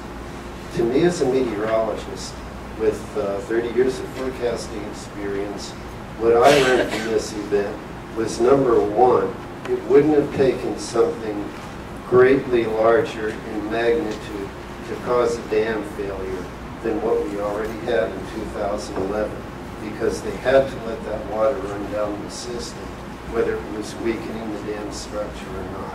They couldn't hold very much back in that situation. This puts the possibility of a dam failure in something of the same order of probability as a direct hit from a tornado, which is something that you're already preparing for. It's not a likely hazard, but it's sufficiently possible that you can see a need to prepare for it. And I think that this is of roughly the same order of magnitude. We already did have a larger flood in 1881. And those of you who flew in here might have noticed that you crossed through a little piece of Iowa getting from the airport to downtown. The reason you did that is because before the 1881 flood, the Missouri River ran through there and it looped back. And that flood was big enough to cut off that loop, so that what is now dry land with a road over it was the main channel of the Missouri River. That was a bigger one than we had last year. That was a bigger one than we had in 1952, which was why the dam system was put in. I thank you for your time, and I trust that you will be what you say, independent and thorough, and look at this problem. Thank you. Thank you. Thank you. Mike Ryan, I'm here tonight as a spokesperson for Clean Nebraska. A little bit of news. A couple of things have happened since the last public meeting we've had here in Omaha. A couple of things, you know, they don't always make the media here, but they're big events in the nuclear world. Vermont Yankee nuclear plant, of course, in the state of Vermont, is closing for economic reasons. It's a merchant plant. Electricity generated there is sold for a profit. What these merchant generators are finding throughout the country is nuclear is not the cheapest way to go anymore. It's too expensive. They have to shut down their plants when they're not making a profit. OPPD doesn't have to. They just raise the rates, which they've done 10 times in the last 10 years. Another piece of news, last meeting, I and probably some other people mentioned about a recent article in Bloomberg where Moody's was concerned about tornado preparedness at Fort Calhoun. Man, the quickest movement I've seen from a government agency happened right before our eyes. Within a week after OPPD requested a license amendment to lower the threshold that one had to worry about for winds in a tornado, they got the license amendment. But, sorry, that didn't do any good. Moody's has downgraded OPPD's bond rating, and it's going to cost all the ratepayers. I didn't see that in the news. About the same time, I did see a lot of reports about the city of Omaha's bond rating being lowered, but nothing about OPPD. So that's going to cost us in the future. It's going to cost more to service our bonds. Earlier, I believe Mike A. mentioned something about high energy lines, that you're going to start taking a look at the high energy lines and see if they were environmentally qualified. Now, when you talk about high energy lines, I think you're talking about high pressure steam lines, right? Steam and water. It's my understanding from some recent information I got that there is a problem with the high energy lines. As they move from room to room through holes in walls, the holes are generally much bigger than the pipes going through them. So, I don't know exactly what the size of the pipes, all the pipes are, or what the size of the hole is, but picture a 6-inch pipe going through a 12-inch hole in the wall. If that's the case, you've got a pretty big gap. Now, if this is a particular room where there's a break in the steam line, you'd like to localize that break. You'd like it to stay within that room. If you've got these gaps in these walls, where there's these penetrations of these lines, that steam's going to escape. And what happens is it can get into electrical panels and cause shorts. And you don't want electrical shorts in a nuclear plant because you start losing things like cooling, and your reactor starts to heat up. Your spent fuel pool starts to heat up. You have big explosions like we had at Fukushima. So I understand from what you said, you're going to start taking a look at that. And I hope you see that as a problem and that you deal with these gaps as they go through the walls. Just to respond to that, Yeah. I mean, it's not that we're going to start looking at it. We've been extensively looking at it. And I guess to clarify something, it's known that there are gaps between rooms. I mean, that's by design. And if you read the licensee's event report a few weeks back that dealt with the health concern, it was recognized that a line break in a room could affect another room, specifically the switchgear room. So, I mean, what you're saying is true, but it's known, and that's what's being evaluated and resolved. And what I've heard is it's been known for quite a few years and hasn't been dealt with. I want to talk just a little bit about the dam failure of flood issue. Mr. Ryan, can we get to some other folks and come back to you? You know, it's interesting that these meetings are for the public. And before we get a chance to talk, you put all kinds of stipulations on our testimony, but these folks, you never say anything to them. There's no stipulations or parameters that they have to follow. Well, frankly, actually, there are parameters. There's an understanding of how long we're going to talk. There's an understanding of how long they're going to talk, so that we can provide the public with an opportunity to speak also. And so, the only parameters we're putting on this part right now is how long each person gets to talk, so that we share the opportunity amongst all of the public. We'll be sure to get back to you, Mr. Ryan. Yeah, I'm willing to sit down and get back up, but just the tone of the meeting, the public, I think, feels very left out. We sit here meeting after meeting and basically hear the same stuff from you guys. And generally by then, if there's any news media, they're gone, and the public never gets a chance to inform the rest of the public what's going on, because I don't think they're going to get a true picture. First of all, you can't understand a lot of what's said because you're using Nuke speak or you're using Harvard speak. So to the general public, it's very hard to understand. And I think a lot of us try and simplify it and make it palatable for the public, but the press is gone. Thank you. I'd like to read another note card. Slides 21 and 27 indicate 5 phases, and only 1 phase is completed.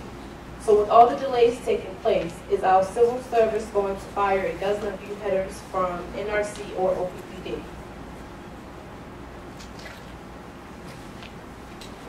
this is a question for you. Yeah, Bruce, you want to touch on slide 21, which was dealing with the key calculation review. And then on slide 27, I'll touch on where we're at again with integration. I'm sorry, I was going to have you repeat the question. Slides 21 and 27 indicate 5 phases, and only phase 1 is completed. So with all of the delays taking place, is our civil service going to fire a dozen of you headers from NRC or OPPD? Bruce Rash from OPPD for the recovery. I'll answer the key count question. There are 3 phases to that project. Phases 1 and 2. 1 is complete, that's the scoping. 2 is the review. Phase 3 is a more detailed review. This is a process that was adopted from other plants that have been in the manual chapter 350 shutdown. We're using a known process that was accepted in the industry as a best practice. It's implemented in many of the stations throughout the country that have implemented calc improvement processes, and it takes 3 to 5 years to get through that process. It'll be done in conjunction with the design and licensing basis, and that's the only way you can do it, is to go one by one through calculation. Yeah, and on slide 27, different topic, but it's our integration into the Exelon model. And there's actually the first 2 phases that are complete. The 3rd phase, which is the design phase, is a little over 50% complete. But as the leader on site, I've been very mindful as we do the integration. It does involve work by the station personnel. So we've been as much focused on how do we provide additional oversight, and in some cases, how do we go pull forward activities that we're going to do eventually that we will pull forward now that improve both the safety, reliability, efficiency of the station. So as we complete the next phases of working through heat up and ultimately startup, in parallel with that, we will have completed the implementation phase of what do we need to focus on the remainder of 2013 and into 2014 to complete the transition. But again, as a leadership and as the senior leader on site, just mindful of how much work that is by the site staff as we focus on the improvement items that we discussed tonight. Thank you. I'm Wally Taylor with the Sierra Club. And I had a question about the containment internal structures, the beams and columns that are insufficient. You use the term operability as opposed to licensing basis or design basis, but it's my understanding they're going to need some significant repairs or replacements because of those insufficient beams and columns. So, number 1, what does operable mean?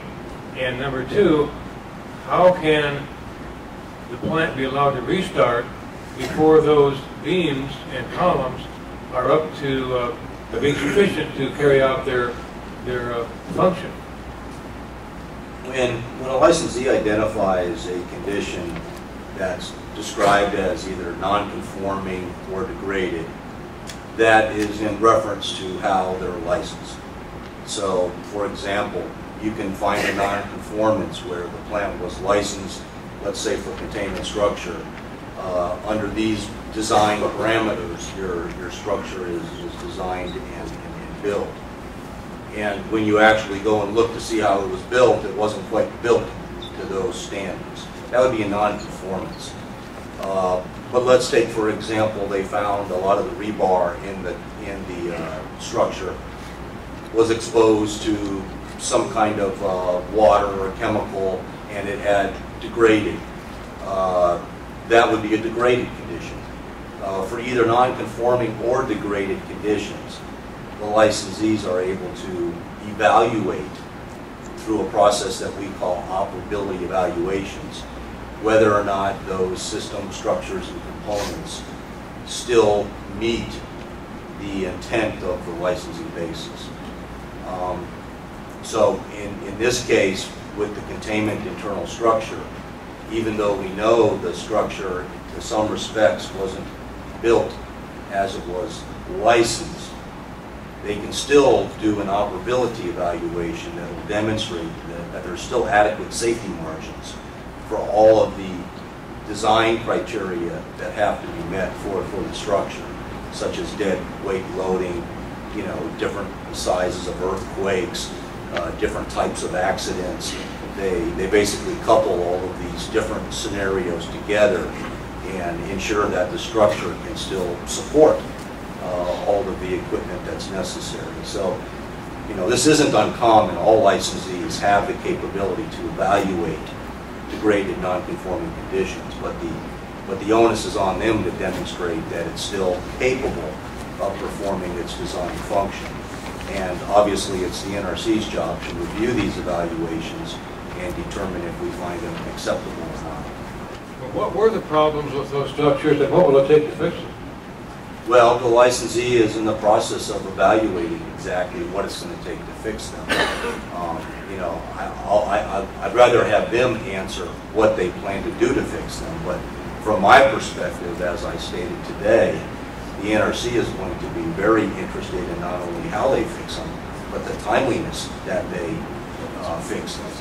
You know, our guidance typically reflects the fact that we want licensees to correct degraded non-conforming conditions at the nearest opportunity possible, typically not any later than the next refueling outage. So, you know, based on the complexity of this issue, we understand it's going to take the licensee some time to figure out exactly what the fix is. But we're expecting to see some significant, you know, changes and corrective actions next outage. Well, how can they be allowed to restart if they're basically in violation of the license on those structures? Well, they're not. If they're operable, that doesn't mean they're not in violation. You know, we're mixing things here. There is a violation. They're not meeting their license conditions. But that doesn't necessarily mean that the structure is not operable, and yet it still will satisfy its design basis function. There's a lot of margin that the NRC requires the licensees to have. And obviously, when there's a degraded or non-conforming condition, some of that margin is lost, but that doesn't mean it's not safe. Thank you. Just, it's not the person, but it's weird that you would say that it's not safe, but you don't know what it takes to repair it, because you're not done yet with the analysis. To me, that's just weird. But what I want to say, I want to contend some of the things that have been said tonight, and I hope you give me a chance. What has not been fixed at the plant? I mean, in the sense of what have you not needed to fix? I mean, thousands of things have been fixed. And I'm just curious how much of the plant is left that is considered old, not new stuff that you've put together. Just a percentage. Yeah, Michael, let me start, and I'll let the team build on. So part of the system readiness that was described tonight and has been inspected is really a systematic review of all of the components, major components and support components. And what that does for us, it not only takes a look at equipment history, we also do extensive surveillance testing that proves that the equipment not only can run in its normal configuration, but in support of what it might do to support mitigating an accident. So that whole process is very systematically controlled and is verified by the operators that the plant is in a configuration, both the way it's lined up valve-wise, breaker-wise, but also testing-wise, that we meet the design and licensing configuration of the plant. And you heard Mr. Swanson talk about a majority of the work that we've done across those systems. And as part of our license, if a plant component should break in the future, we typically put restrictions on us for plant operations. But part of the recovery of the plant has been that systematic testing of each and all of the systems, using integrated teams between our maintenance, engineering, and operations personnel. Yeah, a good example. A few weeks ago, we've been running a lot of the pumps recently, but when we ran our concept pump, we put an engineer out there, we put maintenance out there, we put ops out there, we put everyone out in the field, and we ran that pump. Very successful. Seal leaks, very minimal issues. So as when you ask that question, if we got an issue with some of our equipment, we're going to fix it. When we test it and run it, we're extensively testing, as we're preparing for heat up, we are extensively testing all of our equipment as we speak. And if we find issues with it, we're fixing it. The reason I'm concerned by that is whenever you put new equipment, because you mentioned that the equipment is going to run far superior than it did before, and the pressures are going to be a lot bigger, everything, because it's new. It's going to have its full pressurized deal. Any old piece of equipment that any of this new stuff is attached to is not going to be able to perform in the same as that new equipment. Just like when you repair cars, you know, you put a new old part or a new part on an old car, and it blows out the next part because that old part could not handle the new pressures. And this is what concerns me, that you have a 40-year-old plant, you replace a whole bunch of stuff with new equipment, you're going to fire it up with new equipment pressures and new equipment heats and new equipment, and then that old equipment might not be able to respond, like expand and contract like the new equipment. The new equipment might be thinner, because a lot of times we find metals are thinner even though they're stronger. And that thinness, that response of the heating and the cooling contraction will be different than the old equipment, because that was thicker steel because it was made in 1950 and not right now. And that's where my concern is this new equipment attached to old equipment. It's kind of putting like lipstick on a pig kind of thing. And I'm really, really concerned that old equipment is not going to be able to, hold up. And that's my big concern, and I'm hoping it's your concern also. And the question about the 20,000 hours. Now, you would have a budget, and your budget's 5,000 hours of plant, like you said. What happens to your budget when you have to spend 20,000 hours? I know what happened to ours. They spent $145 million last year to pay for it. So what happens to yours, the NRC's budget? I mean, how do you step up to that when you did not plan for a 20,000 hour power plant? Well, the biggest challenge that we've had is obviously finding the resources in the specialty in order to inspect what we've done in the past year. I've mentioned over the number of public meetings that we've had here, that's been one of the NRC's biggest challenges, is trying to be responsive to when the licensee is done with certain activities for us to be able to review those activities. And past meetings, I've made a comment that it has frustrated us sometimes when the licensee thought they'd be ready and we had resources aligned to look at something just to find out that they weren't ready. That hasn't been the case lately to the extent that it was in the past. But from our perspective, that's been the biggest challenge, is just getting the resources aligned with the inspections. Now, is there anything that would not be inspected because you don't have the resources? I mean, your budget just could run out and you just can't show up for that day or that thing or whatever. And I'm just wondering, when does your budget run out, and does that stop you from your oversight? And do they have to recoup any of these costs back to you, like this OPPD for calling you in when you're not ready? Do they have to pay you off or something? I mean, they got to help you out, or is that just not because you're a federal agency and you're taxed and that's it? They get charged for the hours that we spent there. The OPPD does? Yes, they do. But let me give you another perspective. Is that in the future or in the past? Or in the past? I'll be in the future because we bill them. You'll bill them. They pay a late. license, and then they get the account all the time that we spend on this site. Let me give you a perspective on the budget. Is one of the things that we talk about is, and Louise mentioned it, is the agency effort. All the regions are budget. Excuse me. Yeah, all the regions have a budget for the number of inspection hours per the site. But in addition to that, each region is also budgeted to support other regional offices and headquarters for situations just like this, where we have a plant that has performance issues that are thoroughly evaluated and to make sure that the issues are addressed. So that is thought about ahead of time in the budget formation to have the extra resources available. So it's not just from the Arlington office, the Region 4 office, for example, but we have both hear from the Region 3 office in Lisle, Illinois, that James Cameron is here assisting us. That is part of the planning process that we looked at ahead of time. There is times of need, there is resources available that we put the emphasis on the safety and the care for these. Thank you. Mr. Ryan, and I'm not sure if this microphone is working because I couldn't hear Mike Ryan when he was up. It's going in and out. If that's the best you have for the public?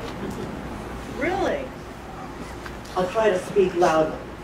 Let's talk a little bit about what happens when the heavy rains fall in Montana like they did in Colorado, and the wall of water knocks down the 6 aging dams above the aging Fort Calhoun plant. And the failure of Fort Calhoun is imminent. What are the specifics of the evacuation plan for the people in the area? I assume there is one. What is it? After those sirens sound, what happens? How do people leave? Where do they go? What about people with no transportation, the infirm and so forth? Who directs the inevitable chaos? Is it the Fort Calhoun Police Department?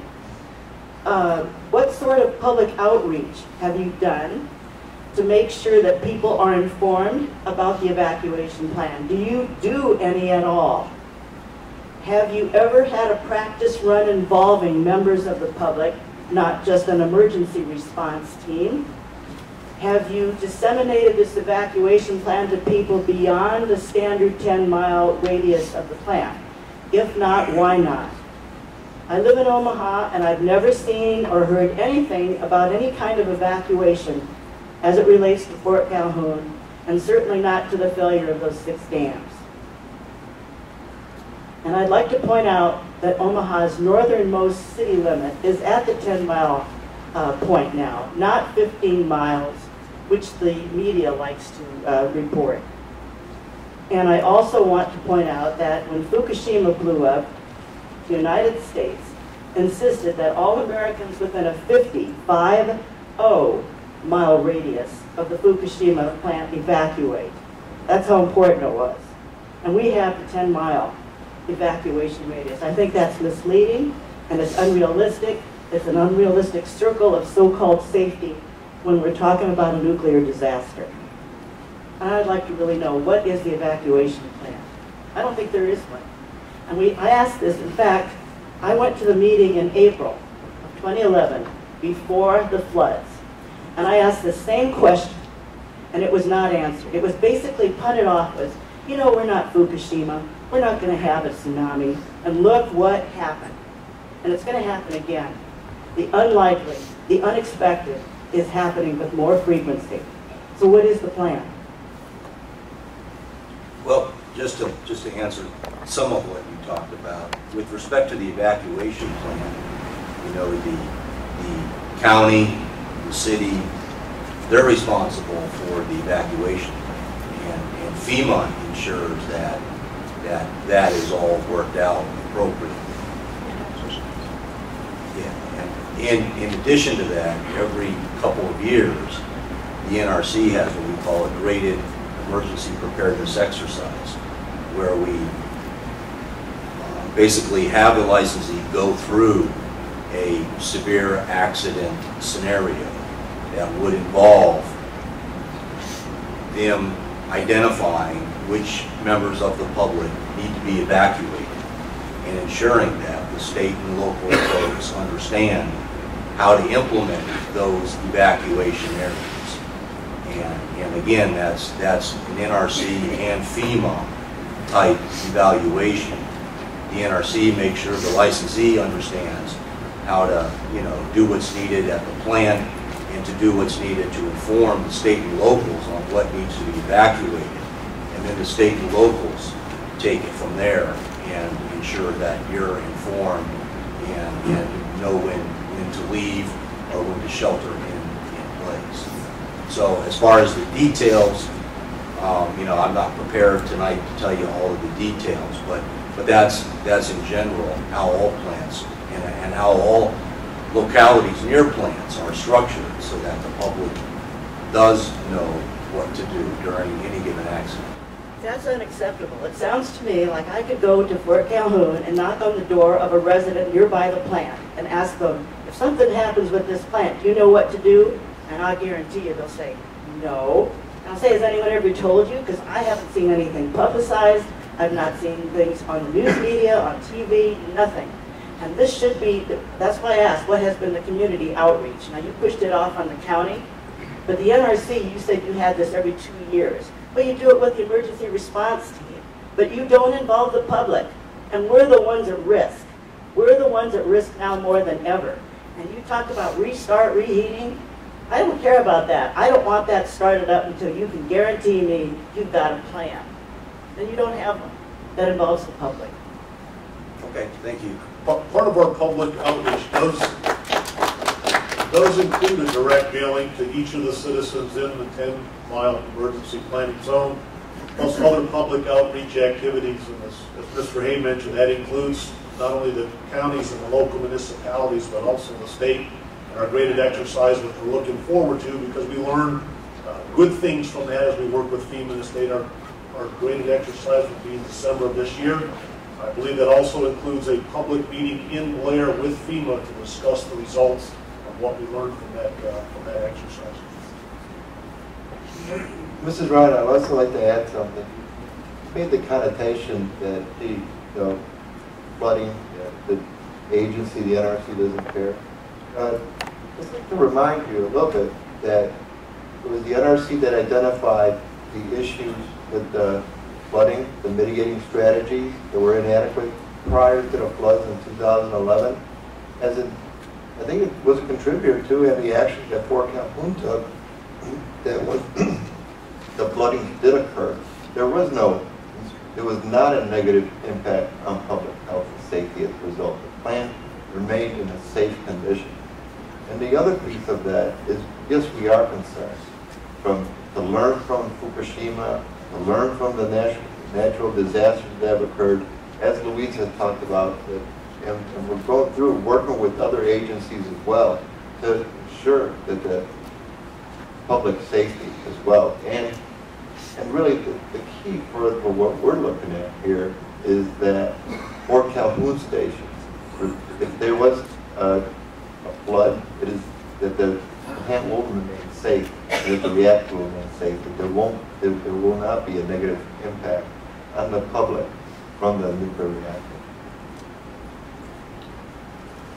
Hi, this is Brian again. I think Lou makes a good point here that really the NRC did wonderful work in identifying those risks relative to the flood. And I really have to agree with it. If it were not for NRC really being as proactive as you were and insisting on those changes, public would have been adversely affected much more during the flood. That being said, there were very good points made. Even though you mail something out, they consider that junk mail, believe me. And it's good. It's a beautiful pamphlet, but nobody reads it. And so if you were to just randomly call people in Blair, Missouri Valley, Fort Calhoun, and say, what's your escape route? They would have no clue. I'm guaranteeing you that right now. If the sirens went off, we would assume it's a tornado or that it's an ambulance or a fire call, and that the volunteer fire department has to come. There's no way for us to know that the siren means it's a nuclear accident, or it's a fire emergency, or so there needs to be some way to distinguish a nuclear situation versus another emergency. So I think that's a deficiency in the way that the public is notified. But beyond that, there are significant deficiencies. I know everybody has the best intentions relative to evacuation preparations, but I have to say that a lot of this exercise, and I talked to the mayor of our town and said, when was the last time that the town actually did a practice evacuation for the schools, for the hospital, for the old folks home? It's never been done. Even though maybe there's a plan in somebody's book at the county seat, and maybe there's a few people that understood what that meant, could they make it to the town to implement it? And I really doubt that would be the case. But there has been some advancements, but there's not enough really to say that we're truly prepared. And I think that's why when you factor in, there's these known deficiencies, but we think it's okay because even though the cement degrades over years, and it's been 40 years, it's been irradiated, and there's been water penetrations, and the cement's probably okay, and we think that based on these calculations, we think that the generator that failed at San Onofre, we know it failed, but we have these calculations to say it's probably safe. When you multiply all those things together, that's when it starts to fall apart to say maybe it really is not safe. Maybe we want to make power, but maybe we want safety too. Maybe that is more important at the end of the day. Thank you. My name is Crystal Craig, and I'm a member of the Nebraska Sierra Club, as well as some other organizations, but mostly I'm a mother, and mostly I suppose I would like to make a statement rather than ask a question, because as was stated earlier, I don't understand, well, it's like a different language, trying to understand exactly what you guys were talking about. But I would like to just announce that I am also a paying OPPD customer, and I am not comfortable with risking the safety of my children for this energy. And it seems to me like you guys had plenty of time in the past to make some modifications that were recommended, as far as raising the flood gates and things like that, and they were not implemented. And had they been, then you maybe would have been in an even better position. And it seems to me like we are playing a very risky game here, and the people that are living in the vicinity are the ones who are taking the risk for this form of energy. And I've been to a couple of these meetings, and I just am not comforted at all. And I'm just like, a person walking in here that I'm not an expert or anything, and it just doesn't comfort me one little bit. Like the number of issues that there are, it's a lot, a lot of problems, and we've spent a lot of money on this, and our rates are going up. It's not our cheapest energy form because we are spending so much money on this. I would like to know what your estimate is as far as additional spending. How much more spending and man hours is it going to take to fix this plant? Should we have maybe just started over from scratch at this point? I guess that is a question. Can you tell me how much more ratepayers are expected to pay into this non-functional plant that's been non-functioning for the past 2 years, and we're still paying a lot of money when there are other alternative energy resources? Why are we beating this dead horse? If you don't mind, let me just kind of interject. One of these ground rules that we talked about, that we're not going to get about the financial issues, but this community development, forecasting, safety. I mentioned something and said, this is a risky game. This is not a game, and we do take the safety. It's very, very seriously. In fact, the residents we have inspectors that work for the NRC that do live in the vicinity of Fort Calhoun Station.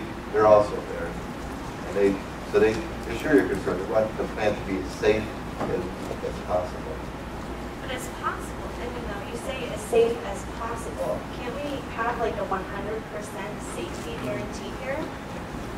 That's really what is important, is safety. So what does it matter if we have electricity or not, if we're all suffering from our choice of energy here? Like if this plant was so far outdated and so far gone, where do we draw the line and say this is just not worth it here? There are too many safety issues continually are popping up. What happens if they get the go-ahead and then there are more issues that have been undiscovered? How much is too much? What I can tell you is that we will do whatever we can, the whole agency effort, to ensure that the plant is safe.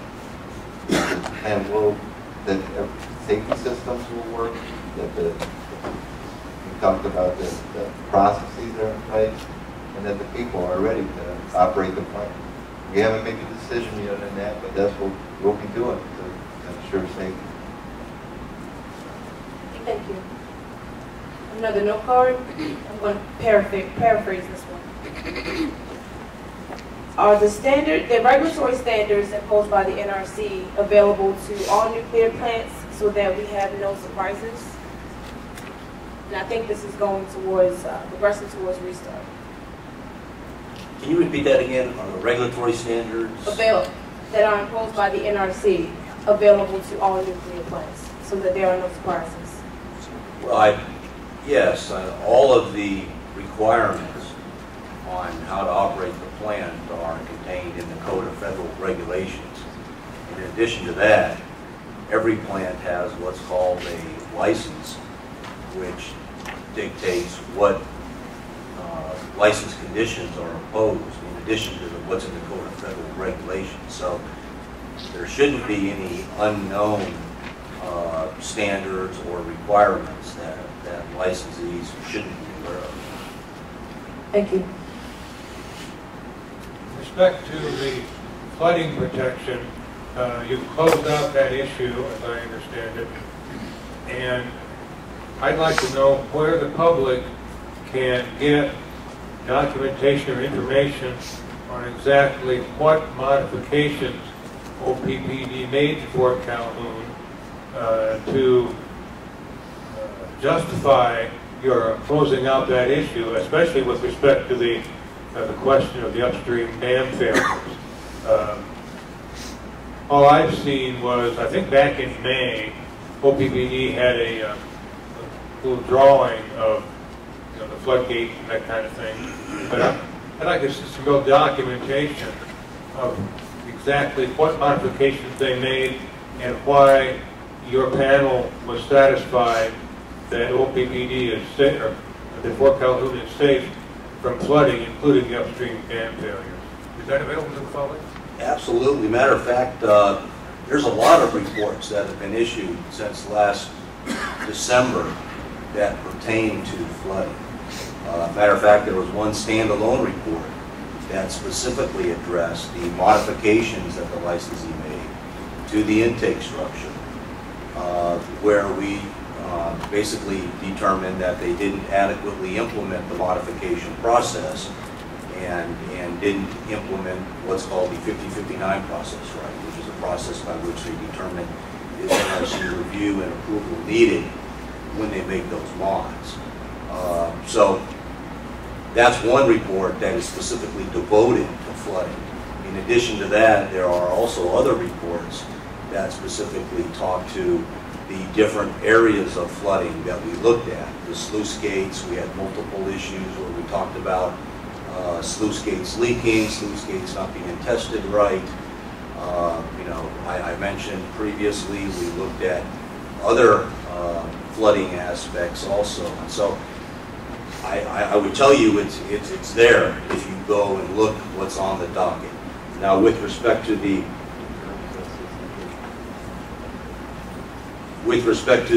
dam failure, that has not been on the docket yet. We are still in the process of working with the Corps of Engineers. We are still internally, we have a group of people that are specifically devoted to looking at the different flood studies that are currently available. And there are more studies that are going to be done. So as of right now, there is no specific report that deals with dam failures. However, as I mentioned, we are going to be inspecting a strategy that the licensee developed, which will take into account higher flood elevations than their licensing basis. And that inspection will be done during heat up, and that will be docketed. I think, Wally, part of what your question is getting to is if you look at the restart checklist basis document and you look at the structure of most of the reports that I've done and you take the individual items in there and say, this is closed because this is what we did. And I think that's kind of what you're getting at with section 1 on the flooding. So we were a little proactive today to tell you that the panel had closed that item. So we're a little bit ahead of the report. So where all of that information all together in one place you'll be able to get to will be the sooner of my next inspection report, which period ends September 30th, or the most recent big team report. It will be documented in one of those two. That's where you'll be able to get all of the information that Mike talked about accumulated together and why we decided, why the panel decided to close that issue. I think that's what you... Yeah, Robert's not an engineer, I'm just a lawyer, so I'm... Right, no, I understand, but I hope that helps. Yeah, thanks. Thank you.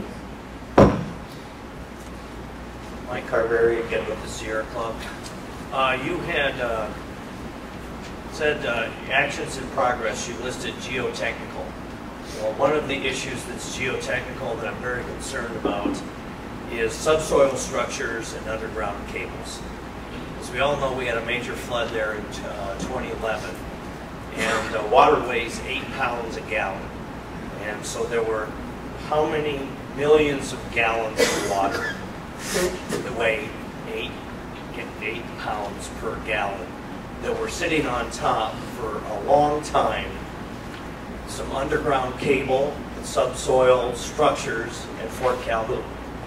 A colleague of mine named Paul Gunter from Beyond Nuclear was very interested in this and submitted a FOIA, a Freedom of Information Act to the NRC over a year and a half ago to find out a little bit about that. He's been basically stonewalled for a year and a half.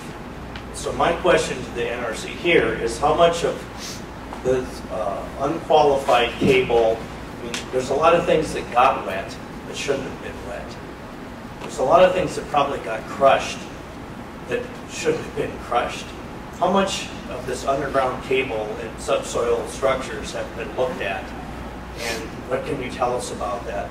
That's probably, other than flooding, is my biggest concern about a restart of Fort Calhoun.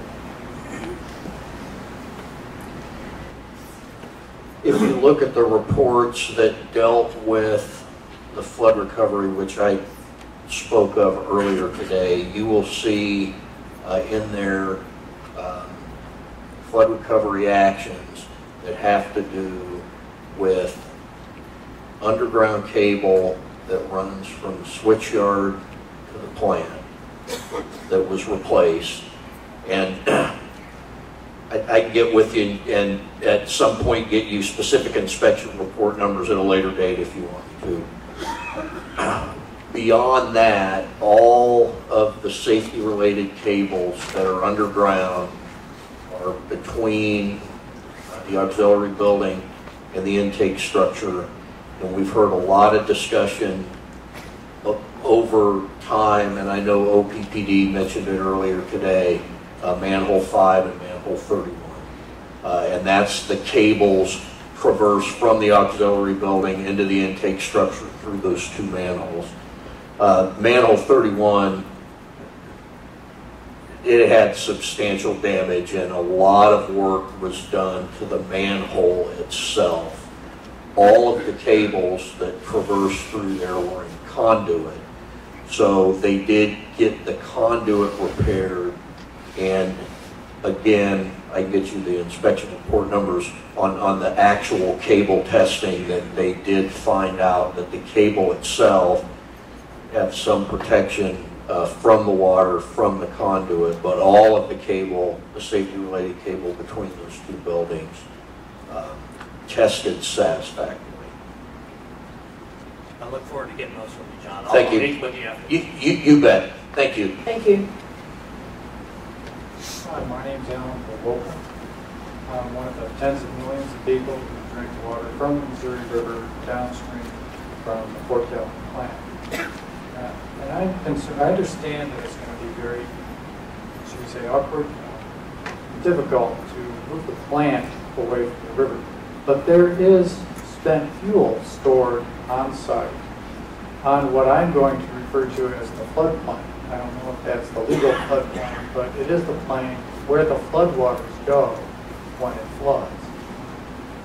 There was a number like 50 feet tossed out earlier. You wouldn't have to move that very far, like a mile or less, to get it 50 feet higher than it is now.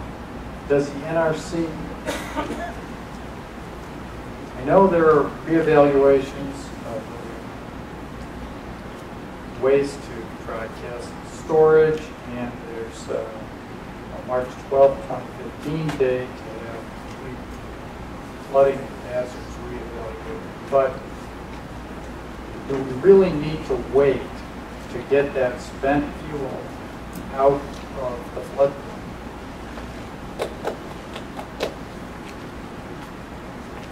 One thing that we did, that's a very good question.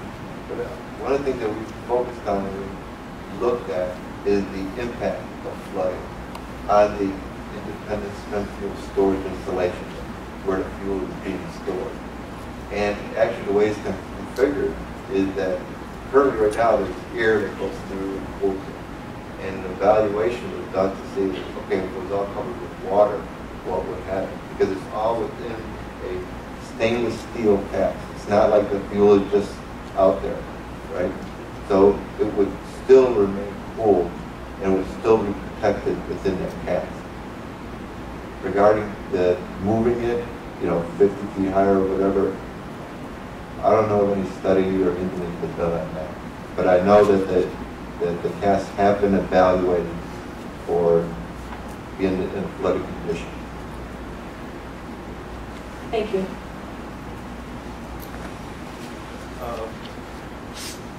One small point about the evacuation problem.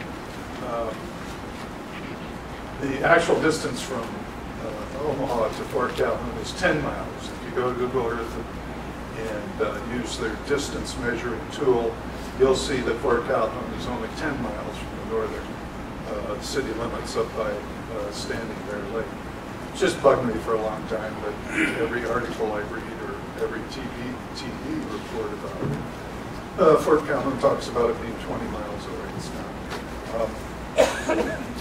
Another thing about evacuation, and my wife said that there appears to not be any kind of a plan, especially for Omaha, or if there is one, we don't know about it. So what do we do?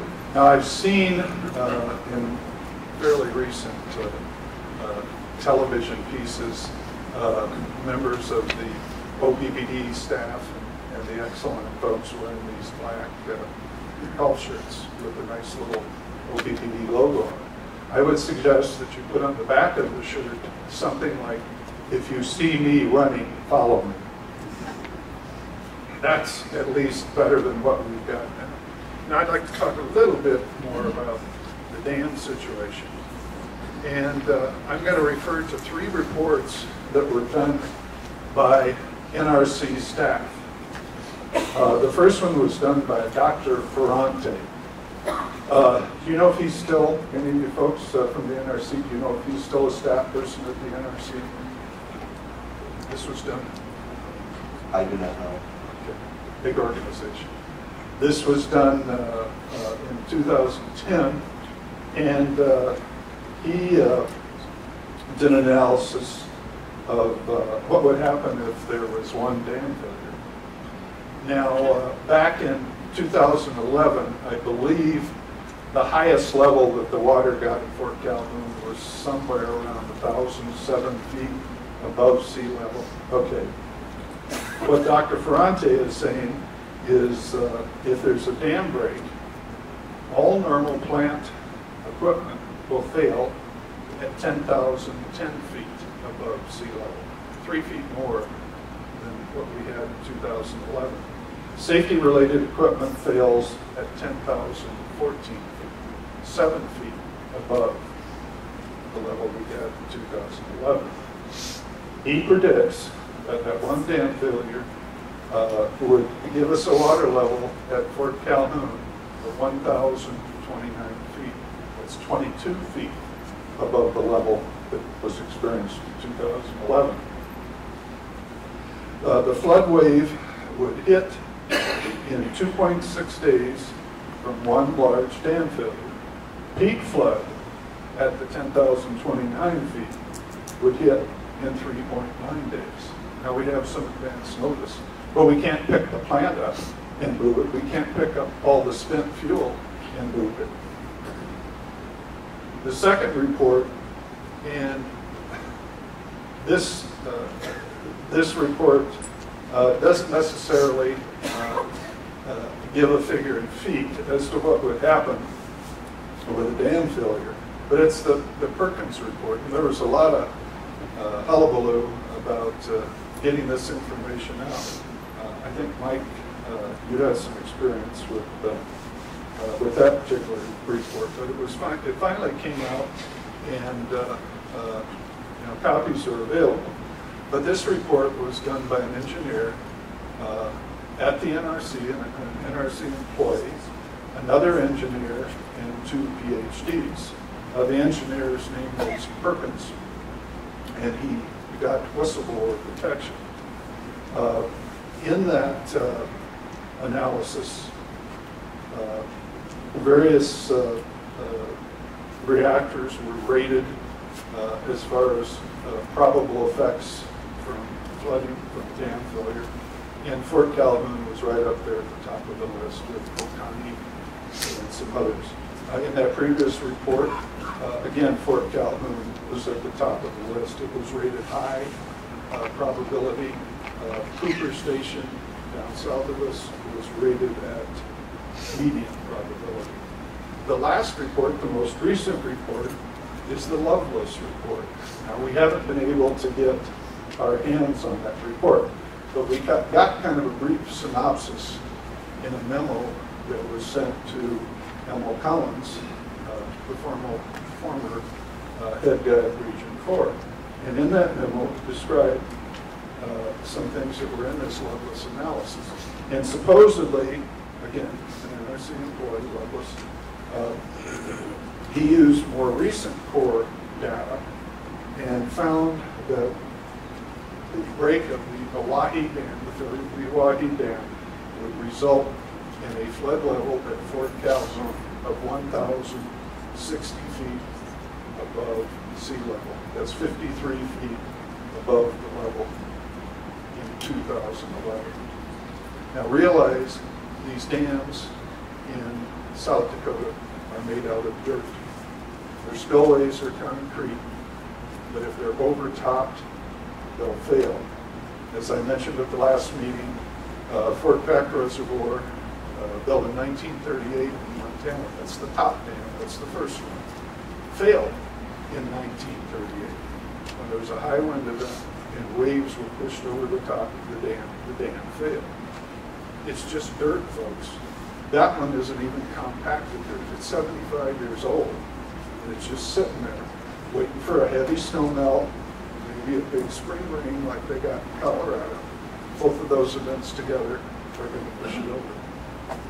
And so I'm sitting here with this gun pointed at my head, and my utility doesn't even need Fort Calhoun. They can meet the demand of the ratepayers without Fort Calhoun. Now I realize that you have to buy some power now because Fort Calhoun is shut down. But that's because you're selling power. Selling power outside of your ratepayer base. You're not a merchant utility, you're a public utility. And I'm tired of being victimized by my government. Thank you. Thank you. Hi, I'm Tom Gloucester, former NRD director for the Papio, Missouri River Valley Natural Resources District. And I just want to tell you that those dams are more 50% full of silt, so they are providing a false sense of security for our community and all the communities downstream. If you think they're going to hold back any appreciable amount of floodwater, you're wrong. So if you're not aware of these facts, you need to blow them up on it. Because when they say that Fort Calhoun is at the top of the list for flood potential, they're not kidding. And they might not even know that those dam reservoirs are full of dirt. They're not really holding back much water. It doesn't take hardly any water to fill them up. Thank you. I think we're run out of time now. Thank you. If you have any additional questions, remember the NRC staff will be around immediately following